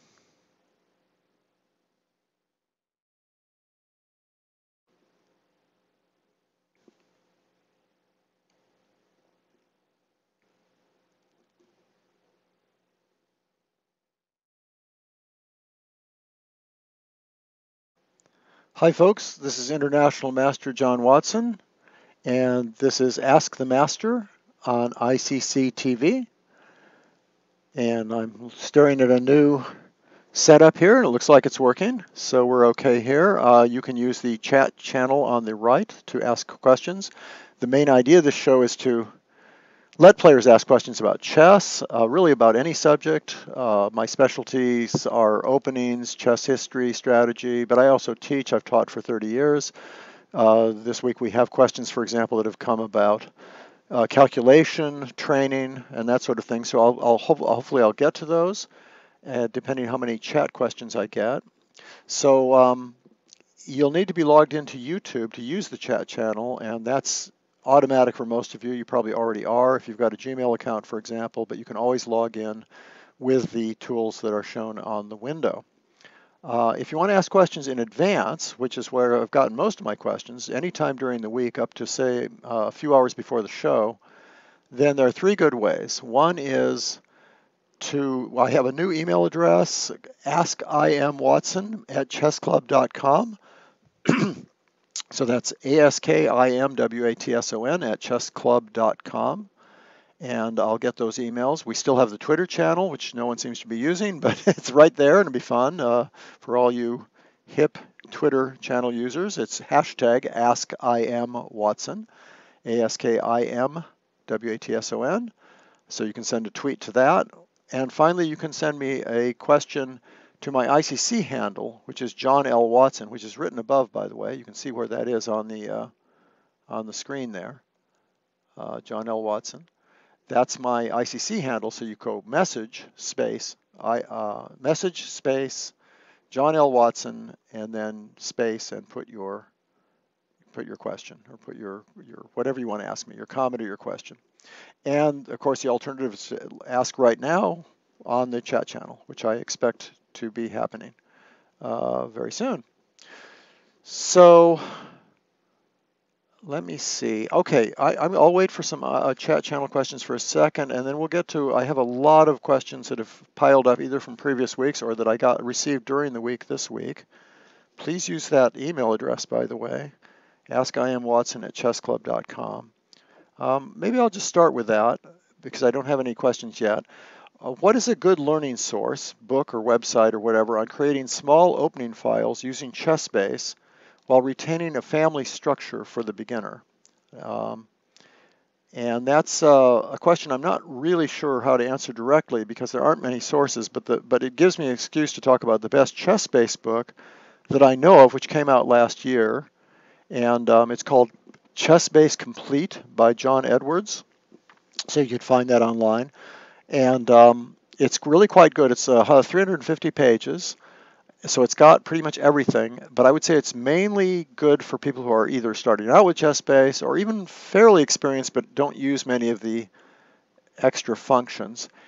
People who've used ChessBase for many years and organized their repertoires that way and put in all sorts of games and are used to manipulating probably don't really need this book, but it's a very good way to get started with ChessBase and use it when you're really just getting used to all the different functions, and it may make you aware of functions that you don't know exist yet.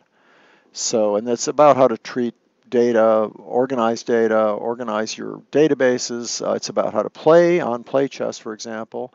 Of course, you'll be playing here on ICC. How to prepare, how to use engines, and many kinds of training will be involved too. So, a good way to start now, as far as setting up your own opening repertoires, is to form a database, open a game, start a new game, and maybe merge or put in and or merge a few games from your databases by leading grandmasters in the opening you're interested in, especially games that you think go right down the line, that you think is the most important line. Put those in, one or two or three of those in, and you can edit them. You can cut them off. It's very easy to do at any move length you want. And then you can merge your own games into that. But then at some point anyway, you can start putting your own notes in and sub-variations. And it doesn't really have to get that complicated. You can leave it as a fairly clean structure of variations that you want to play. And then you can have other whole games that you want to study with, and you can just put those in the same database. So the good thing about merging games in, like leading grandmasters and your own games, you can merge your own games in. You do that by dragging the game in, dragging the moves into the main game that you're annotating, is that it just saves a lot of typing, and it allows you to really pick and choose what you want to put in more easily. It's just it's faster, it's more efficient, and it's sort of a clearer process in a way. So then you can put in your notes and your comments. Okay, so then we have, John Hartman says here, I would also look at Axel Smith's Pump Up Your Rating. The chapter on opening analysis in ChessBase is fantastic. Good source. I didn't realize that source was out there, and that's probably, John reviews books for Chess Life and reads books extensively, and especially about teaching and training. So I would take that advice. I would take a look at that book. Okay, let me just do some other questions that I've gotten. Oh, here's a fun one. This is quite a fun one, but it's sort of silly, but it's also very relevant to modern chess and chess opening theory. The question is, what do you think of the monkey's bum gambit against the modern defense? Monkey's bum gambit. Now, a bum in English is a rear end, so that's a very silly name, monkey's bum. And the most important thing, this was sort of invented by Nigel Pova.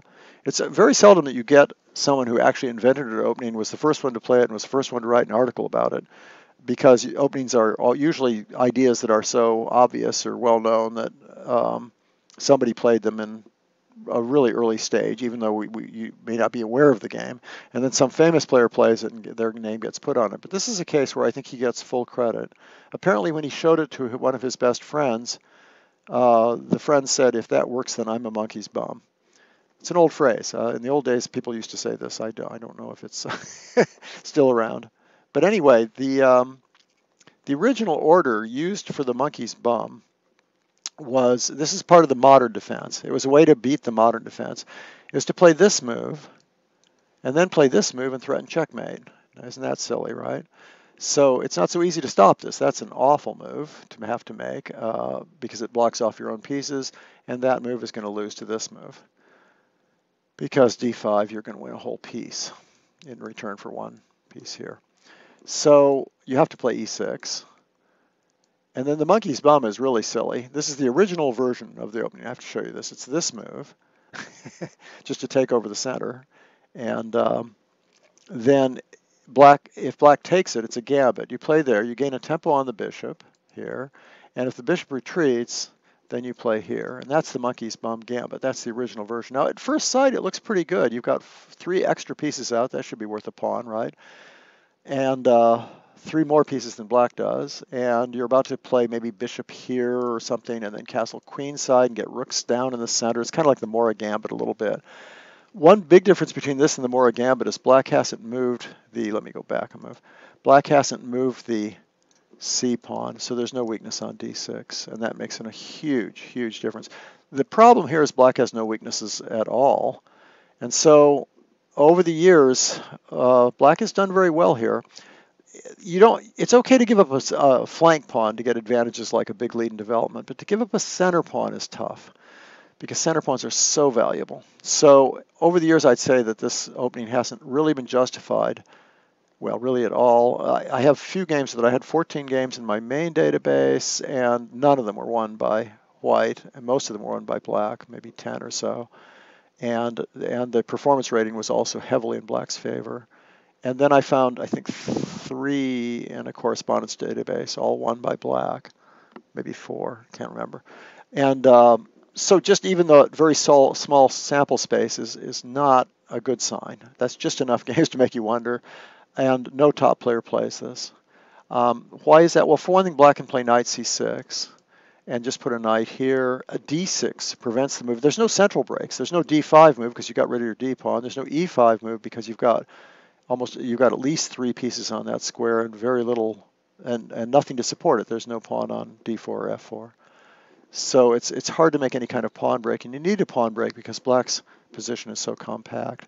Now, the fun thing is that there's another order of the monkey's bum, which sometimes is actually called the monkey's bum, but really shouldn't be, excuse me, which is that after the normal sort of modern defense moves like this. Now, the monkey's bum really got developed, or the modern version of it got developed after this. Now, this is a very respectable order. It's been used by many world-class grandmasters, and notably Judith Polgar, who won a beautiful game over Shirov with it. Now, d6 is also played, and you can still get a monkey's bum. Let me show you that really fast. It goes bishop here, here, queen f3. It's more likely to occur from the c6 move order because white's trying to avoid d5. For example, some line like this. That's a standard position for black that has a fairly good reputation. Now, but if black plays here now, white can play here, but it's no longer a monkey's bum because the queen can't go there. So the idea is after c6, you can play here and stop. Whoops, sorry. You can play here and stop d5. There's too many pieces on that square. Now, it doesn't completely stop it. Sometimes black plays d5 anyway and then b5. And I talk about this position in my Mastering the Chess Openings book, this position here, for example. I think white's better. It's an interesting game. It's been played by some good players. I like going here. Knight a4 also gives you an advantage. And then playing a3. And then when black takes it, you take with the rook, and this pawn is isolated. It's not that easy. There's been games with it, but I think white's better if he's careful and plays well. So, and then the other way to play this is to play this move straight away, and that's also not very impressive, as it turns out, in my opinion. So, and then you can play, for example, moves like this, and white can play either a4 or even a3. So those lines have been played quite a lot by pretty good players, and black's almost equal. But the monkey's bum variant starts out with that, and then white plays here, and that's what Judith Polgar sort of made famous, and of course a lot of great players have been used since then. And I thought I'd talk about sort of the history of this rather than show you any analysis. By the way, you're again attacking this square, so almost always black will play here. And then white usually plays here. There's other moves here, but white usually plays here defending that pawn, so it's not a gambit. And white can play things like queen here, maybe get the bishop here. H4, H5 is an idea, castling queenside. This is a very legitimate opening. And in fact, when I looked it up, it had been played by 1,200 games in my main database. And in fact, it had a reasonable record. White actually had a slight plus from this position, but in performance rating, it was about equal, which is not a good sign. Performance rating is when you consider the ratings of the opponent and you take those into account. Then it was almost exactly equal, black and white. And that means that it's not really, that in itself is not a good indication, because white usually has an advantage in performance rating and score.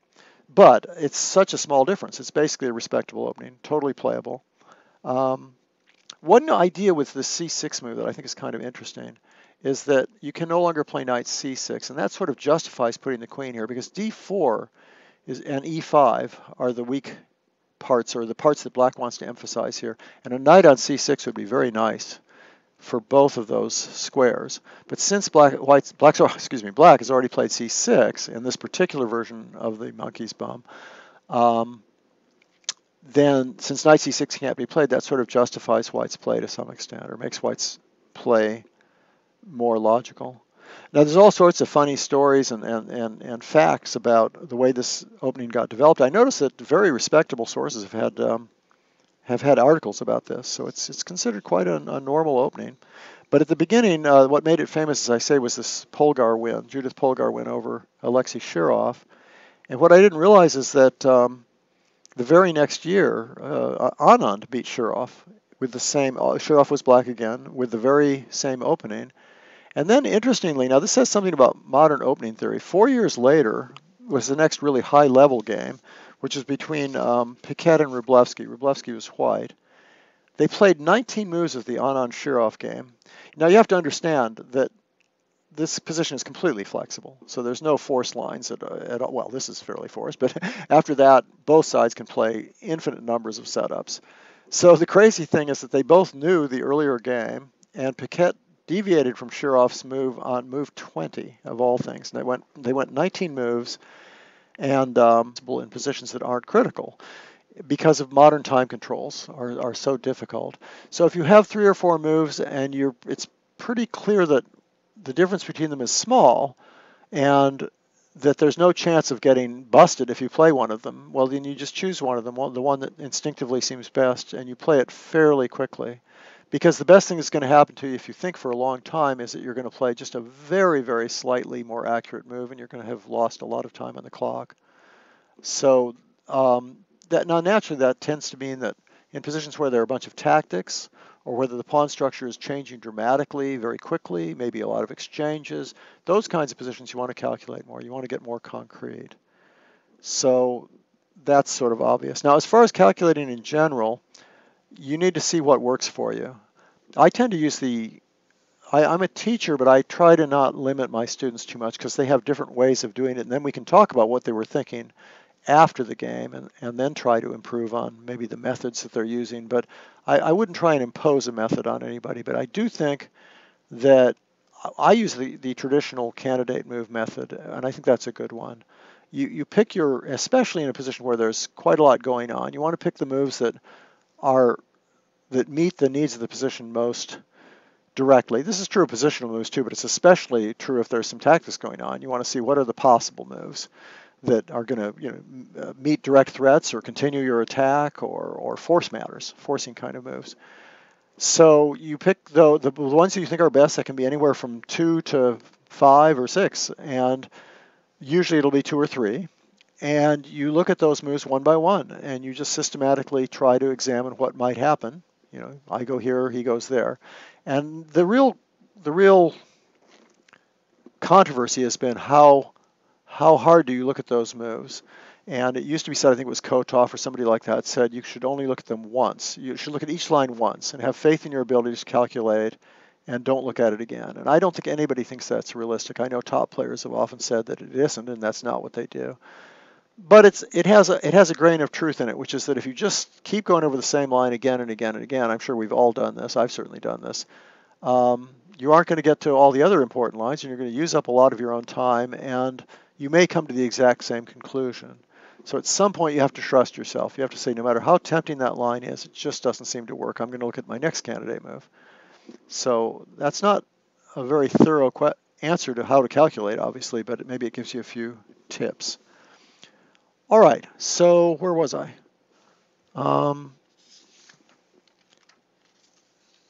Okay. Now we have a question. There's an email question. Let's see if anybody else is on the chat channel. Not getting a lot of response here. I hope I got the right time of day.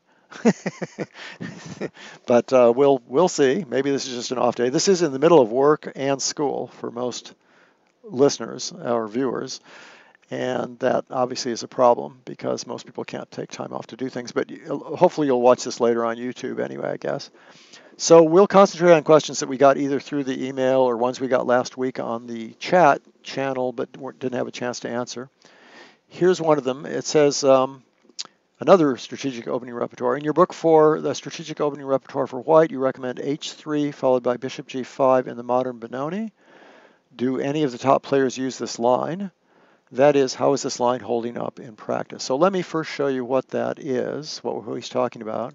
He's talking about the modern Benoni defense. My book is recommendations for white against various black openings, starting with the move 1d4. And this is called the Benoni defense. And what I recommend here is lines with h3 and bishop g5. And usually I'm going to end up playing knight f3, but not always. And bishop d3 is a main move. So just for example, the exact order I give is that move first. And then the modern main line goes h3, castles, and knight f3. This you'll see a lot of. But what I give is h3, castles, and bishop g5, which is a line that Alex Yermolinsky has played some. In fact, I should mention, well, maybe I'll just mention it right now. On ICC, Alex Yermolinsky gave 5 lectures about the idea of h3 early against the King's Indian and then bishop g5, his system with that. And I'll even just back off to show that. Why not? Why not? It's probably going to confuse you that I'm jumping back and forth so much, but they transpose into each other, these systems, fairly often. And he talks about playing h3 right here and then playing bishop g5 next, basically. So, for example, even if black plays, whoa, let me see whose move is it? White's move. So you play bishop g5 right now, thanks. And now black has a bunch of different moves, but one of the ideas is that if he plays c5 or e5, you play d5, and then he plays bishop d3. So it can't even transpose. For example, if black plays c5 here, here, here, here, whoops, sorry. And if white plays here now, we're in a modern Benoni, which is the exact position that I'm recommending and that the question's about. But white has this other option of playing here, which is very interesting also. Okay, now the difference with Alex's repertoire that I find very interesting is that he often recommends playing knight e2 instead of, just for example, let's throw one of these pieces out here and maybe here. Now you don't want to lose your bishop, so you play here. He has this move knight e2 in a lot of positions, which is unusual. I'm sorry, knight e2 here, let's say. And normally most of these lines the knight goes to f3, and sometimes I think Alex puts it on f3 anyway. And now we get a position that is very rich, and you might want to look at his lectures. They're in the archives, the video lectures. There's 5 of them on this system for white. Very nice games. The big difference between this and the normal lines is that even if you lock up the king side completely, I'm going to make moves that are not accurate, but I'm going to just play them anyway. Even if the king side gets completely locked up, these moves are pretty arbitrary, but in some, whoops, that's not the move. Maybe something like this, for example. I just want to show a type of position so you can see what I'm talking about. Positions like this, normally you don't play f4 because that opens up this bishop, but Alex has a lot of lines where you've castled queenside and you play this move f4. I thought that was interesting. It's kind of a theme that isn't usually mentioned in books, articles, videos, whatever, about h3 systems. So, okay, let's go back now to the actual question, which has to do with this. It's a fun system to play for white and black, but I think white has a lot of fun with this system. So you play this normal line against the modern Benoni, which is bishop d3, and even h3 is a normal move, but the difference is instead of playing knight f3, you play bishop g5 first, and that gives you more flexibility with respect to this knight, and has some other advantages. Now what he says is what he asks is, how is this line holding up in practice? And what I was going to say is it's being played often enough by 2,500 and 2,600 players, but it's not being played by the elite yet, the 2,700 and 2,800 players. And I think that's simply because they don't see the Benoni at all recently. There haven't been any Benoni defenses. That's one of the reasons anyway. I can't even think of the last one that I've seen, even with white's knight f3 in. Now, one reason for that is because in the Benoni, you often have played knight f3 very early on, usually move 3 before it turns into a modern Benoni. So you can't play this system, because the move knight f3 is already in for white. So you can't play this exact order of moves. You can't get to this position. But in any case, the answer to the question is yes, this is still a sideline. It's one reason I picked it. It's because there isn't a ton of theory on it. Okay, so that's sort of an answer. And okay, we're getting a new question here, which is nice. It's, and let me go back. In your strategic chess repertoire, I guess that's the theme of today's show so far. Your line against the semi-Slav is 6b3, which apparently has been missed in one of the latest books on the semi-Slav by Schandorf. Is it still holding up? I think it's definitely holding up, but like a lot of things in that book, it's really just to get you a good, interesting positional game. It's not going to give you a forced advantage. Here's the semi-Slav. I think right now nothing gives white a forced advantage, so I guess I would defend, well, actually, usually the semi-Slav, oddly enough, these days comes up from this order.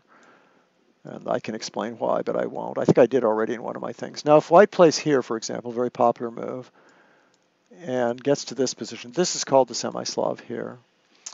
And the normal moves here are this, the Moran variation, but it's very tactical and has 50 or 60 years worth of theory, or 70 or 80 years worth of theory, and is very, very complicated. Black gets a big attack, white gets a big attack. We talked about this, I think, in the very first show of this TV series. At some length. Another move is this. It also can lead to a lot of complications. Black's main plan is simply to go here, by the way, but he can also take at some point. And those are extremely well worked out. So in my book, I tried to do something that wasn't as well worked out, which was this move, just to make sure that if he takes here, you can take back with the pawn. And there have been a fair number of games of this. In fact, white's done pretty well. White usually just sets up like this. I like to put the queen here instead of here, if I can. Sometimes the queen has to go to c2 early, and I actually move it again later to e2. Gelfand did that as white and won a nice game. But basically, white's ideas are very simple. They're just like in any other position. You're trying to get this e4 move in. Get developed first, and then try to get this e4 move in. One answer that I do have in my book and I talk about that has been played a couple times, and I think does probably equalize if black knows what he's doing, is to play here, divert the bishop, and then come back. It's a little odd, but after all, the bishop did want to go here. Now, some people act like this is just great for black by definition because the bishop isn't going to b2, but there's nothing wrong with having the back rank cleared. Bishop d2 is a useful move. And white can play normally and still play for e4, put his queen here, and put his rooks in the center. So I feel like this is just neither better nor worse than any other position, really, playing bishop b4 and bishop d6, because you have lost a tempo. You've got a free move, bishop d2 for white. And it's absolutely, and the point is he can't really go that way because there's queen a5s and knight e4s, and it's just, I don't remember the exact analysis, but black is certainly at least equal and probably wins a pawn somewhere or something like that, and white gets not enough compensation. So this move you pretty much have to play here. You have to unpin. But as I say, black's lost in a whole move, and it's an interesting line. So from what I've seen, and I've looked at quite a few games obviously since then just to keep track, white's still doing okay with this, but even the main lines are just really equal. They're just a position. I guess the only real excuse for, the only reason you would defend a result like that is that black's doing fine in the other variations of the semi-Slav too. So it's not, it's neither worse nor better. Now let me see. Oh, here we have a lot of talk here. Whoa, all of a sudden we have a lot of stuff coming in. This is good. Does d4 a5 for black work? I have no idea what that means. You'd have to give me a position. I wonder why members d4 a5. d4 is probably white's move, a5 is probably black's move, I guess. But what opening and what move order? So you can put that in there in the chat and I'll get back to that. I was wondering why members of the chess community are so against the idea that there could have been a formula that accurately evaluates piece value. I have found that formula. Wow. Well, I know that Larry Kaufman has done an enormous amount of work in this. There was a very nice Chess Life article that summarized some of his work, and he's also written about it in other places. Larry Kaufman helps program chess computers, so the idea of how much a piece is worth is very important. I think the thing everybody agrees is the pieces are worth something different in every kind of position. So to give them a strict value, just directly, is just simply not going to work if you're trying to use it practically to assess how good a position is. Because, the stereotype, for example, is that in completely locked positions, knights are worth much more than bishops. And in wide open positions where there are two bishops raking down on the king, bishops are worth a lot more than knights. And there's many, many examples. Rooks are better on open lines, and et cetera, et cetera. If there's doubled pawns, that may mean the knights have a completely different value and the queens have a different value than if there aren't doubled pawns. So it's very contextual.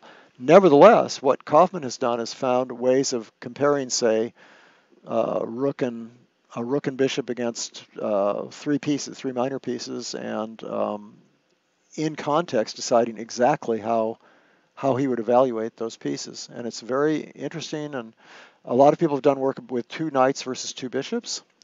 Two bishops tend to beat two knights in most positions in chess, but it's hard to evaluate exactly how much better they are and why, in which kinds of positions. So you can make some pretty good rules. Kaufman's done some pretty good work on when certain pawns are missing, why that helps certain pieces and hurts other ones. And so you can do a lot of very specific things. But as far as a formula that evaluates piece, a formula is a funny word. I'm not sure what that formula would be. Sort of infinitely complicated, I think. That's just my opinion. Now we should look. You can send us this. You can send to my email this formula or talk about it more, and I can talk about it more in my next show. So my diametrical, who gave that question, please send me some more information. Ask I am Watson at chessclub.com. And send me an email, and we'll talk about it. Okay, here's one, a very good move. Obviously, it doesn't develop a piece, and it doesn't have any plan. At least when you play a move like a6, for example, you have a very, very definite idea. Get some space and get your bishop fianchettoed, as opposed to just b6, which is just getting your bishop fianchettoed. So a6 takes one more move, but has a very definite point, which is to, also it stops if you've played e4. You can't take the pawn after b5.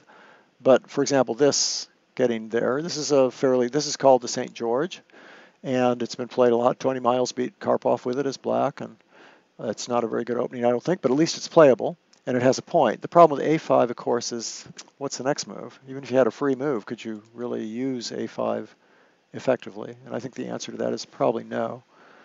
Do you think it's best to use opening books to study openings? Well, I'm a little prejudiced because I write opening books, so. Or ChessBase. Well, of course I use both. The good thing about an opening book, ChessBase would be completely sufficient by any logical standard because it has millions of games by all these players. You can always merge them together, not only see who won or lost the game, but use your engine and see whether it thinks it's a good position or not. The only reason that that's not a full answer, or the only reason opening books still have a role, and I think they have a huge role, is because you've got a top player, a strong player, who's probably played the opening a lot themselves, telling you that after 20 years of playing this thing, or a very, very sharp, smart eye, and with a lot of experience looking at it, that he thinks particular lines are better than other ones, or that they're more practical, or that they might give you better winning chances. And instead of having to look at 100 lines the computer will roll out for you, he can look down specific lines and say, I think specifically White's best move in this position is this. And I know this from having analyzed it in great depth. So you've got the judgment of the author that I think makes an enormous difference. I use opening books all the time for other people's openings. It's not just my own books. And for other openings that I'm studying, I use other people's books all the time, which indicates that it's not just an egotistical thing where I think my books are good or something. It's that I think they're enormously useful. So the best answer is, of course, both. But I think especially for the average player, maybe the only player who doesn't really need opening books are people 2,600 and above who play constantly every week and are the main thing they do is study openings during the week or during the tournament even. Those people can get away with chess base, their own brains, their own experience, and a lot of analysis. And you should do that too. You certainly don't need an opening book to study openings, but it's something that for most of your openings you'll want. Certainly your main openings you'll want an opening book. Okay, Ullman is 80 now. Yeah, I thought so. And I saw he did a video. This is an amazing thing. Ullman, who is 80, and I think he did it when he was 79. He did it last year, I think. Did a video of his own games, his best games for ChessBase, and it's in German. Unfortunately, there's no English version, but it's fantastic. I think Karsten Mueller is the moderator who talks with him. He interviews Ullman as Ullman shows his games, and Ullman is sharp as a tack, and it's just terrific video. I love it. Of course, I'm an Ullman fan because I wrote books on the English opening and the French, and he was the great English opening expert too. Okay, then I have this with a6, bishop e6 is the best move, which is what I came to. Haha, so I have some sense.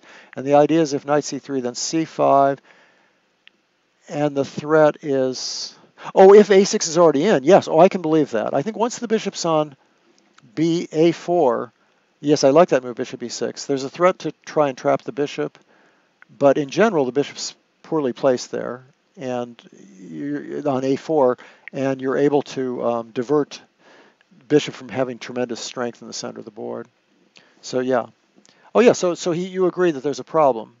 There's the idea of c6, but when White can't play knight d5, yeah, but I don't think that's that relevant. If you looked at what I said in my little short analysis, yeah, and then someone says with c6 the dark squares are too weak. I agree, and that's exactly what if you guys were all looking at what the so-called analysis I just did, that's the conclusion I was coming to also. The airplane had an engine of 2860. Haha, no wonder you lost. Okay, so that was the Benoni question. I'm looking at questions that I had coming in.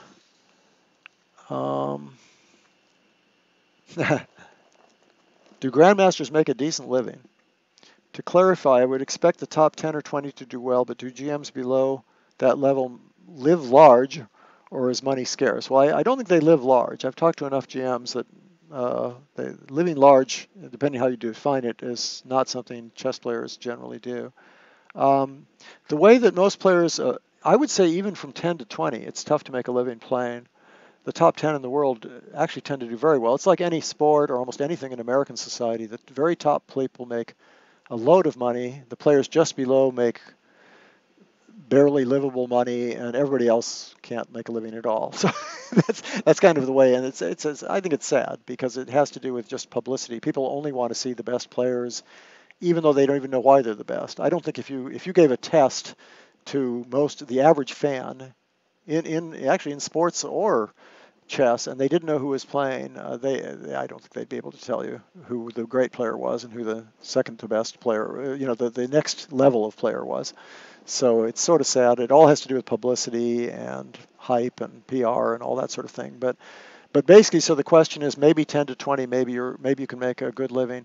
After that, it's pretty much, I think you'll find that most of them teach quite a bit, or they have positions as coaches, or they have a stipend or a sponsor, but they don't make their money from prize funds. It's too expensive to go to tournaments and get enough money from the prize fund to pay for the hotel, the travel, and the fact that you occasionally have bad tournaments, and you're not going to win first place because the competition is so great. You can also make some money writing, but it's hard.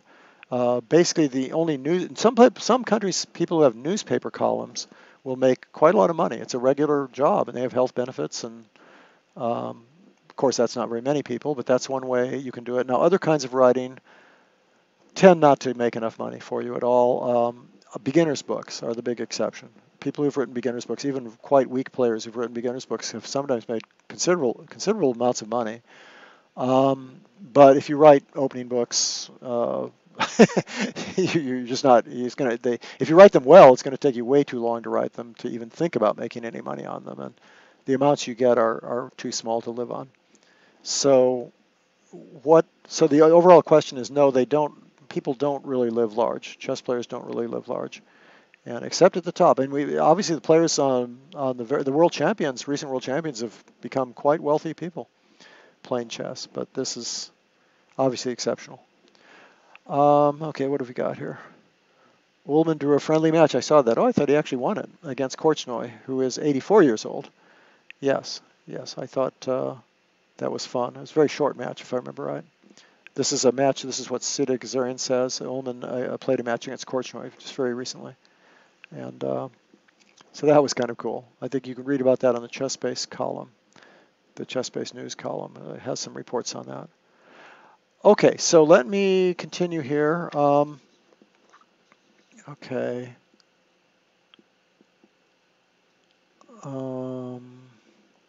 Wow, here's a strange one. Okay. What do you think of the line e4, c5, knight f3, e6, b3 as a way of combating the e6 Sicilian? And it's quite popular right now. It's become much more popular. For years, this was considered a complete sideline. So I would say, okay, I guess I'd have several things to say about this. I was actually analyzing with somebody, just playing the more naive idea of d5. And there are two moves here. You can try and take and play with a d4 kind of a move, isolated pawn. I don't think that works that well. And another move is this. And then you just play around with this pawn structure. They both are okay. They're both fine. I think the books even, some of them give this as giving white a slight advantage, this line, and then maybe queen e2 check. But I haven't been convinced. I analyzed this with a pretty strong player. So oddly enough, that move, which is kind of what Black wants you to play, might be a pretty decent move. I used to recommend this. In my books, I've recommended this. The idea is that when you attack this pawn, there's no real fun, easy way to defend it. That blocks off your bishop and causes holes on the dark squares. And this move gets in the way of the piece you just got out. It means that d4 is a little more easily controlled by Black. And if White plays here now, you've got a kind of a Sicilian defense, which is probably not what White was aiming for. Although this is fine for White. This position's okay, but it's also okay for Black. So b6 is a good general answer, I think, if you want to look at it from the Black point of view. And the main line, I think, one of the main lines these days goes like this and this. And I don't know if White plays c4 right away. He might. And then Black has all these choices, all these different moves. I played a totally crazy game against somebody. I think it went something like here, and I played here. It's actually a tournament game, just for fun, to get pressure on that, think about driving that away and getting pressure this way. Of course, it's not a very good move objectively, but it led to a crazy, crazy game where both sides were attacking and ended up in a draw. I think I should have lost, actually. It's not a very good opening, but it was just something to show. I was just having some fun. But that's a very common move, knight f6. And then I don't think you usually play this first. I think you play either g3 right away. G3 right away is the most is the favorite move, and that's where I played my crazy move, was right here. But okay, so I think it's fine for White. I think White can play this against the e6 Sicilian, and he does. Some pretty good players play it. So that's the answer to that. And we have one here from Matthew Albert. If you learn chess online and have only played online, when you go to a chess club, it will be hard to use the 3D chessboard and will take a long time to get used to it. It's funny you ask that, because I'm older now, and all I've been doing is looking at the screen for years, and I haven't played over the board very much. And I've gone back to playing over the board just recently, and it's quite funny. I find the perspectives are very, very different. And then, in fact, it does take some getting used to. It's I think you can actually play more weakly if you're too used to the screen. And if you've never played on a board, it probably takes a lot of getting used to. Just handling the pieces and just your view of them. The 3D view of a board is quite different. That's a very interesting point that people don't mention very much. I think what happens, the usual answer to that is it's mostly young kids that are playing a ton online and playing in tournaments, and they don't have any problem because their minds are so flexible that I don't think they have that big a change. I think when you get a little older, it's more difficult to make that adjustment between physical reality and the chessboard. And the other thing is that kids play a lot, for example, at their schools on 3D chessboards too, so they get highly exposed to both. But so I would say I'm not surprised if you are having problems moving to a regular 3D physical chessboard and actually having problems kind of orienting or making the right moves, because I know I have. I know I've had that problem. Now the main thing about that, of course, is that if after you play a little, you won't have any trouble at all. You just have to play a bunch. So it's just a matter of getting used to it. It won't be a permanent problem. So that's a really interesting question. He says, yeah, and then he says, yeah, I played badly over the board, but you'll get used to it. You just have to play more over the board. Johnny Quest, is the Staunton Gambit still good versus the Dutch, and what are your thoughts on the Trompowsky? Okay, well, I've played the Trompowsky quite a bit and studied a lot and played against it, so that I know more about. The Staunton Gambit. Good question. I don't know who all is playing it. This is the Staunton Gambit, by the way, folks, although sometimes you play knight c3 first. And White's idea is that he's now got more of the center, and if he takes back there, he's just simply got the better game because he's got more space, and the knights come out easily, and the bishop can come out easily, and you can castle and put a rook on an open file. And in other words, if black did nothing here, ideally we'd get some sort of position like, I don't know, just make some move. Well, I don't know, make some move. So maybe a position like this, for example, and I should make decent moves for black. But the idea is that white has space and good development and open lines. That's kind of the Staunton Gambit. I'm making terrible moves for black intentionally. Okay, so what does black do about that? Well, there's a lot of things he can do about that. One of the interesting lines that was played for years that I used to recommend to my students was to play, let's see if I can get this right. Did I do this immediately? Okay, so you play here first, protecting that. Now white has a couple things he can do. He can play here. And the idea there is that if that position, white has an open file and an open E file and can get pieces out real quickly and maybe put a bishop here and attack. Most people think that that white doesn't have full compensation. So what became popular after a while for that pawn, for that extra pawn, is to play this way, partly with the idea of just taking here and taking here, and partly with the idea of just getting pieces out quickly, maybe playing the queen somewhere, either here or here, and castling queenside, and just getting all your pieces into the center and developed, and maybe playing f3 later. But get this move out first. Get your pieces out first. And, you know, black can't really harass you because you're going to get a queen h5 check move in.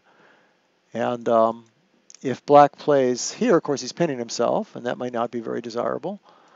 And if black plays to defend the pawn in the center, well, then this move starts making more sense, but without a6, e4, e5, knight. Look at all this stuff. What is, oh, this is the Roy Lopez. I think I missed his first comment. Let me just go up and see what he said. No, there's nothing. There's just something about but. It's obviously a Roy Lopez, so I'll ignore what he says and I'll just put the moves up. And then he says something about the Riga variation, which is a different variation. Okay, here we go. I'm sorry, I missed the first one. So very good. My apologies. What he does first is list a bunch of moves, which is in the Roy Lopez. Okay, here we go. These are traditional standard moves. Okay, this is the old d4 line. It takes rook e1. I'm sorry, I missed castles. Knight f6 castle, sorry. And is it knight e4? Oh, okay, we're going back to an open Roy Lopez with d4, ed. Oh, ed, and ed isn't usually played in the Ruy Lopez. Usually the open Spanish, as they call it, or the open Ruy goes like that. And then white takes here, attacking this twice, and black defends it. And there's books and books and books and books and articles and thousands, tens of thousands, hundreds of thousands of games from that position. A very old-fashioned line is that black gets very risky and tries to give up. He tries to just take everything, and at least he eliminates white's center, but the problem, of course, is he's getting attacked like crazy. So white plays here. See how much of this I can remember? Probably very little. White plays here. Oh, yes, and bishop d6. This is all coming back to me. So now you're hitting this twice, but black ignores you because black wants to play either bishop check or queen here, attacking these squares. That's black's idea, and he's giving up material in order to do so. And white plays this move, and black indeed plays this. And now if white takes it, there's at least a perpetual right away. I think it's only a perpetual, but I don't remember. With these kinds of this kind of thing. And there may even be winning chances. I don't remember. This is ancient to me theory. This is when I was a little kid that people talked about this stuff. But in any case, in order to avoid that, after the check, white, no, this can't be right. Okay, I've got something a little wrong here. Because he says king h1, which obviously is not. Oh, yeah, no, I'm sorry. Yeah, king h1, queen h4 is not the end of the world, is it? Because the knight's pinned. So queen h4, and then I think he plays rook f e4, if I remember right. Yeah, you have to. Rook e4 check. That knight was very strong. Also, you're kind of connecting with that d8 square here. So that's nice, too. If he plays pawn takes, and in fact, that's what he does. He plays queen d8 check. I don't remember this theory at all. Takes, takes. King takes, I assume. King h2. Here we go. Okay, this is the Riga variation, and it's quite playable as black. That's what X Harabito says. Yeah, I don't remember that this is the refutation. I think that this line is supposed to be okay for black. You'd have to look it up. Maybe slightly better for white. Just offhand that might be the case here, because you do have two bishops. It's true that black has some material, but gee whiz, the king's stuck in the center. It'd be a little dangerous to play for black, I think. But I'll take his word for it that that's considered okay. I don't remember that being the main thing that white does against the Riga. So let's go back. And then he says, but without, okay, d5, knight d4, bishop d6, check, queen h4, rook takes. Without a6. Oh, how interesting. What a great question. He says without a6, you can do the exact same thing. Sorry if I'm not getting this exactly right the first time. He's saying do the same thing, basically. So in other words, he's saying just go ahead and play here, the Berlin defense. You take this, white plays here. Now, the famous line here about many books have been written, and all the top GMs seem to play this is that move. And you've probably all seen this. This is called the Berlin defense, and it's an ending, and black has two bishops, and Kramnik drew Kasparov and won the world championship essentially by drawing with black in his match. And since then, there's been an infinite amount of material about this opening. But what he's saying is, let's play the Riga variation. Let's play there. White would play here. I hope I get this right. Here, takes, bishop here, knight takes, bishop check. And let me look at what he said now. Yeah, same thing. Queen h4, threatening some sort of checkmating idea with bishop moves. Rook e4, here, here. This is great. Here, there. Knight takes d8. King h2 is playable as well, or is it just good for white? Can you please explain it? So the only difference is we have this move and that move in. Well, that would almost have to favor black. If it favors anybody, it might be exactly the same. I would think it would almost have to favor black just because it gives him the option of expanding and cutting off that bishop and playing c5, but especially playing a6. In other words, in this position, white presumably might go here with tempo attacking this. If he goes back, it's the same position, so there's no difference. Once the bishop is there, though, there's this problem of a rook getting here really quickly, rook d1. And in cooperation with the bishop, really cutting the king off or causing trouble. Well, if black has the option of throwing this move in at some point, at least maybe he can protect his king a little better. So the first question is, can black just play this anyway? Just play that move and try and transpose. And the problem is, I guess he really can't, can he? Because that's with tempo attacking there and gives white an extra tempo to play with. If black plays here, it's kind of loosening, and it means there's no f6 move to meet that move with bishop g5. And if black plays here, of course, well, if he plays a move like this, that's very passive and cuts the king off from being able to retreat in that direction. Just let me give a quick example. probably totally wrong, but here attacking this, and if he defends it, maybe even something like check, here. I'm just making this up. Whoops, sorry. Here with check. Now, did that make sense or not? I'm not so sure that made sense. Yeah, I think it makes some sense. Because if he plays here, there's this idea of knight d5 and knight e7 check as a possibility. For example, start with this move, or maybe bishop e3. Okay, so let's slow down and think about this. White has two bishops here. Black has a nice material imbalance here. He has two extra pawns for the exchange. Oh, I'm sorry, White has two pieces for a rook, but black has two extra pawns, and that's not a bad material thing, especially because the pawns look fairly mobile. The problem is he does have some issues with development. His king is still stuck in the center. So this kind of position, I'd be very surprised if White isn't actually quite a lot better. I'd be amazed if he isn't at least a little better. This is going to be hard to hold on to. You know, there's ways to attack that, and the king's quite exposed. So that's the first thing I would say about a6, is that you're going to have to somehow have to do something about the attack on that f pawn. I suppose you could go there, but then after this we have problems with the knight going on one of those two squares. This looks kind of ugly to me. Okay, so that's the first part of my answer, I guess, would be that I don't believe a6 is a good move. The question is now, what else can black do? He doesn't have to play a6, obviously. How else does he set up? Well, he's probably going to have to play f5 at some point. So presumably we would have something like this to give the king a square and still be able to play f5. It's also a nice active square for the bishop. And White might still play here. I'm very attracted by White's position all of a sudden. I mean, he's doing that with tempo. He's getting the bishop out with tempo. He's getting the rook over with tempo. It just doesn't look good. How is Black going to do this? Maybe Black can bring his king up to this side of the board or something, but at least cut that bishop off and force White to make a move. Now, going here, there's still the idea that that might be very useful at some point. So maybe the bishop should head this way. I like this bishop e6 move. At least it stopped bishop c4. But unfortunately, now you're going to have to loosen your position up. Now, White could play check. That certainly makes sense. Or he could play bishop c4 on the grounds that stops the king from going here, and then rook here. Bishop g5 check is more tempting in a sense because it gains a tempo. Yeah, okay, this time Black maybe is surviving. I guess he better go this way. Okay, I don't know what people think of this. This is a position. I still like White. At some point he's going to play g4 or f3 and break things open and get more open lines. And there can still be a weak pawn, or these center files a rook can get under one of those center files and cause tactical problems.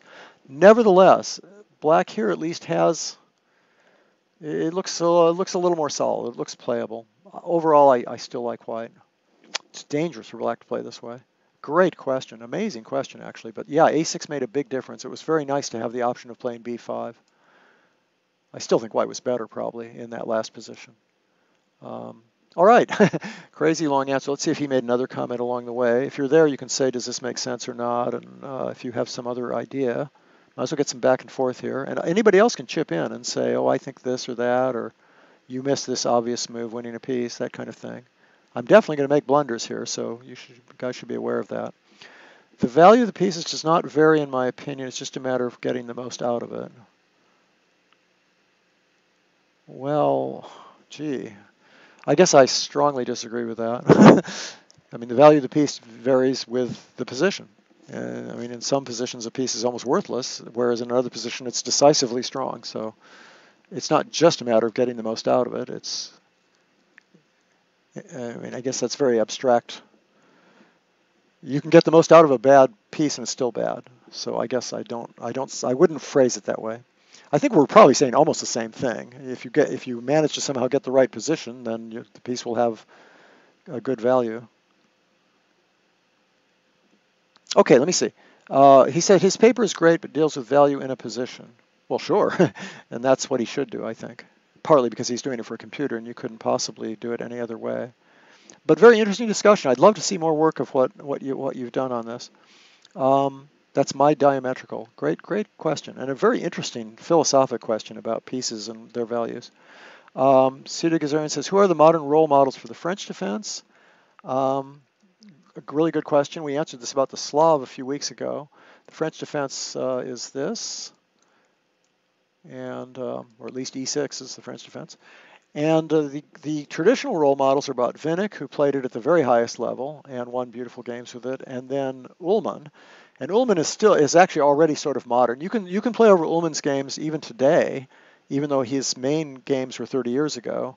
Although he still plays it and is still around. But if you look at his classic games, they're still pretty relevant. A lot of them are still the main theory. So Wolfgang Ullmann is one of the role models. And then if you come into modern times today, you have almost everyone playing it at some point or another. So you probably want to think as a role model someone who plays it really a lot. Now, of the top GMs, like Caruana's played it a lot, and Anand's played it some. I mean, almost everybody's played it some, but none of them play it of the top, say, 8 or 10 in the world. Morzevich played it quite a lot, actually, when he was in the top 5. Ivanchuk has played it quite a lot, but still they aren't really role models for the opening because they don't really specialize in the opening. So I would tend to be. Oh, Carlsen has played it too, actually. Beat Karyakin with black, actually. Karyakin's a very good player from the white side. I should have mentioned the white side of the French. Karyakin is an excellent role model to look at. Sergei Karyakin, one of the top players in the world. But I would go down a little bit in level to the people who play it all the time and who have analyzed it a ton and know amazing amounts about it. In that case, you have, for example, Emmanuel Berg. His games are amazing. If you look at his 3-volume series in the French, they're just dotted with his games, and for good reason, because he's made up so many good new moves and new strategies, and just a terrific book. To my mind, the best written books on the French, not written in terms of quality of prose, there isn't much prose, but in terms of the variations themselves. So Berg would be a good role model. I'm trying to think there's so many high 2600 players, low 2700s that play the French a lot. And, they're all pretty good. Let me answer that more thoroughly next week because I don't want to be sloppy about it. I don't want to give you too many names. I'd rather give you names that I think you could really focus on. But Emmanuel Berg is good. And as I say, for a classical, a person further back but who's still modern, I think Ullmann would be a great role model. Okay. Okay. I played 1d4 and the airplane engine played a5 and beat me. Okay, so that's what he meant by the question. He meant this. Yeah, this move even has a name, I think. This move is called the Ware opening, and believe it or not, he's been played quite a lot, which is kind of strange. I always think that moves like a4 and a5 aren't as bad as, for example, h4 or even h3. And one reason I think that is because you can always set up a King's Indian attack. Let's see if we can do it in your system. A King's Indian kind of position. In other words, or a Peart's kind of position. And the move a5 can be kind of useful in those positions. You might be playing it anyway. And if you get an e5 in, then after d5 or takes, you can put a knight on c5, that kind of thing. I think a5 isn't as bad as moving your kingside pawns. And of course, partly that's because it doesn't expose your king. I don't know how the airplane engine beat you, but it's not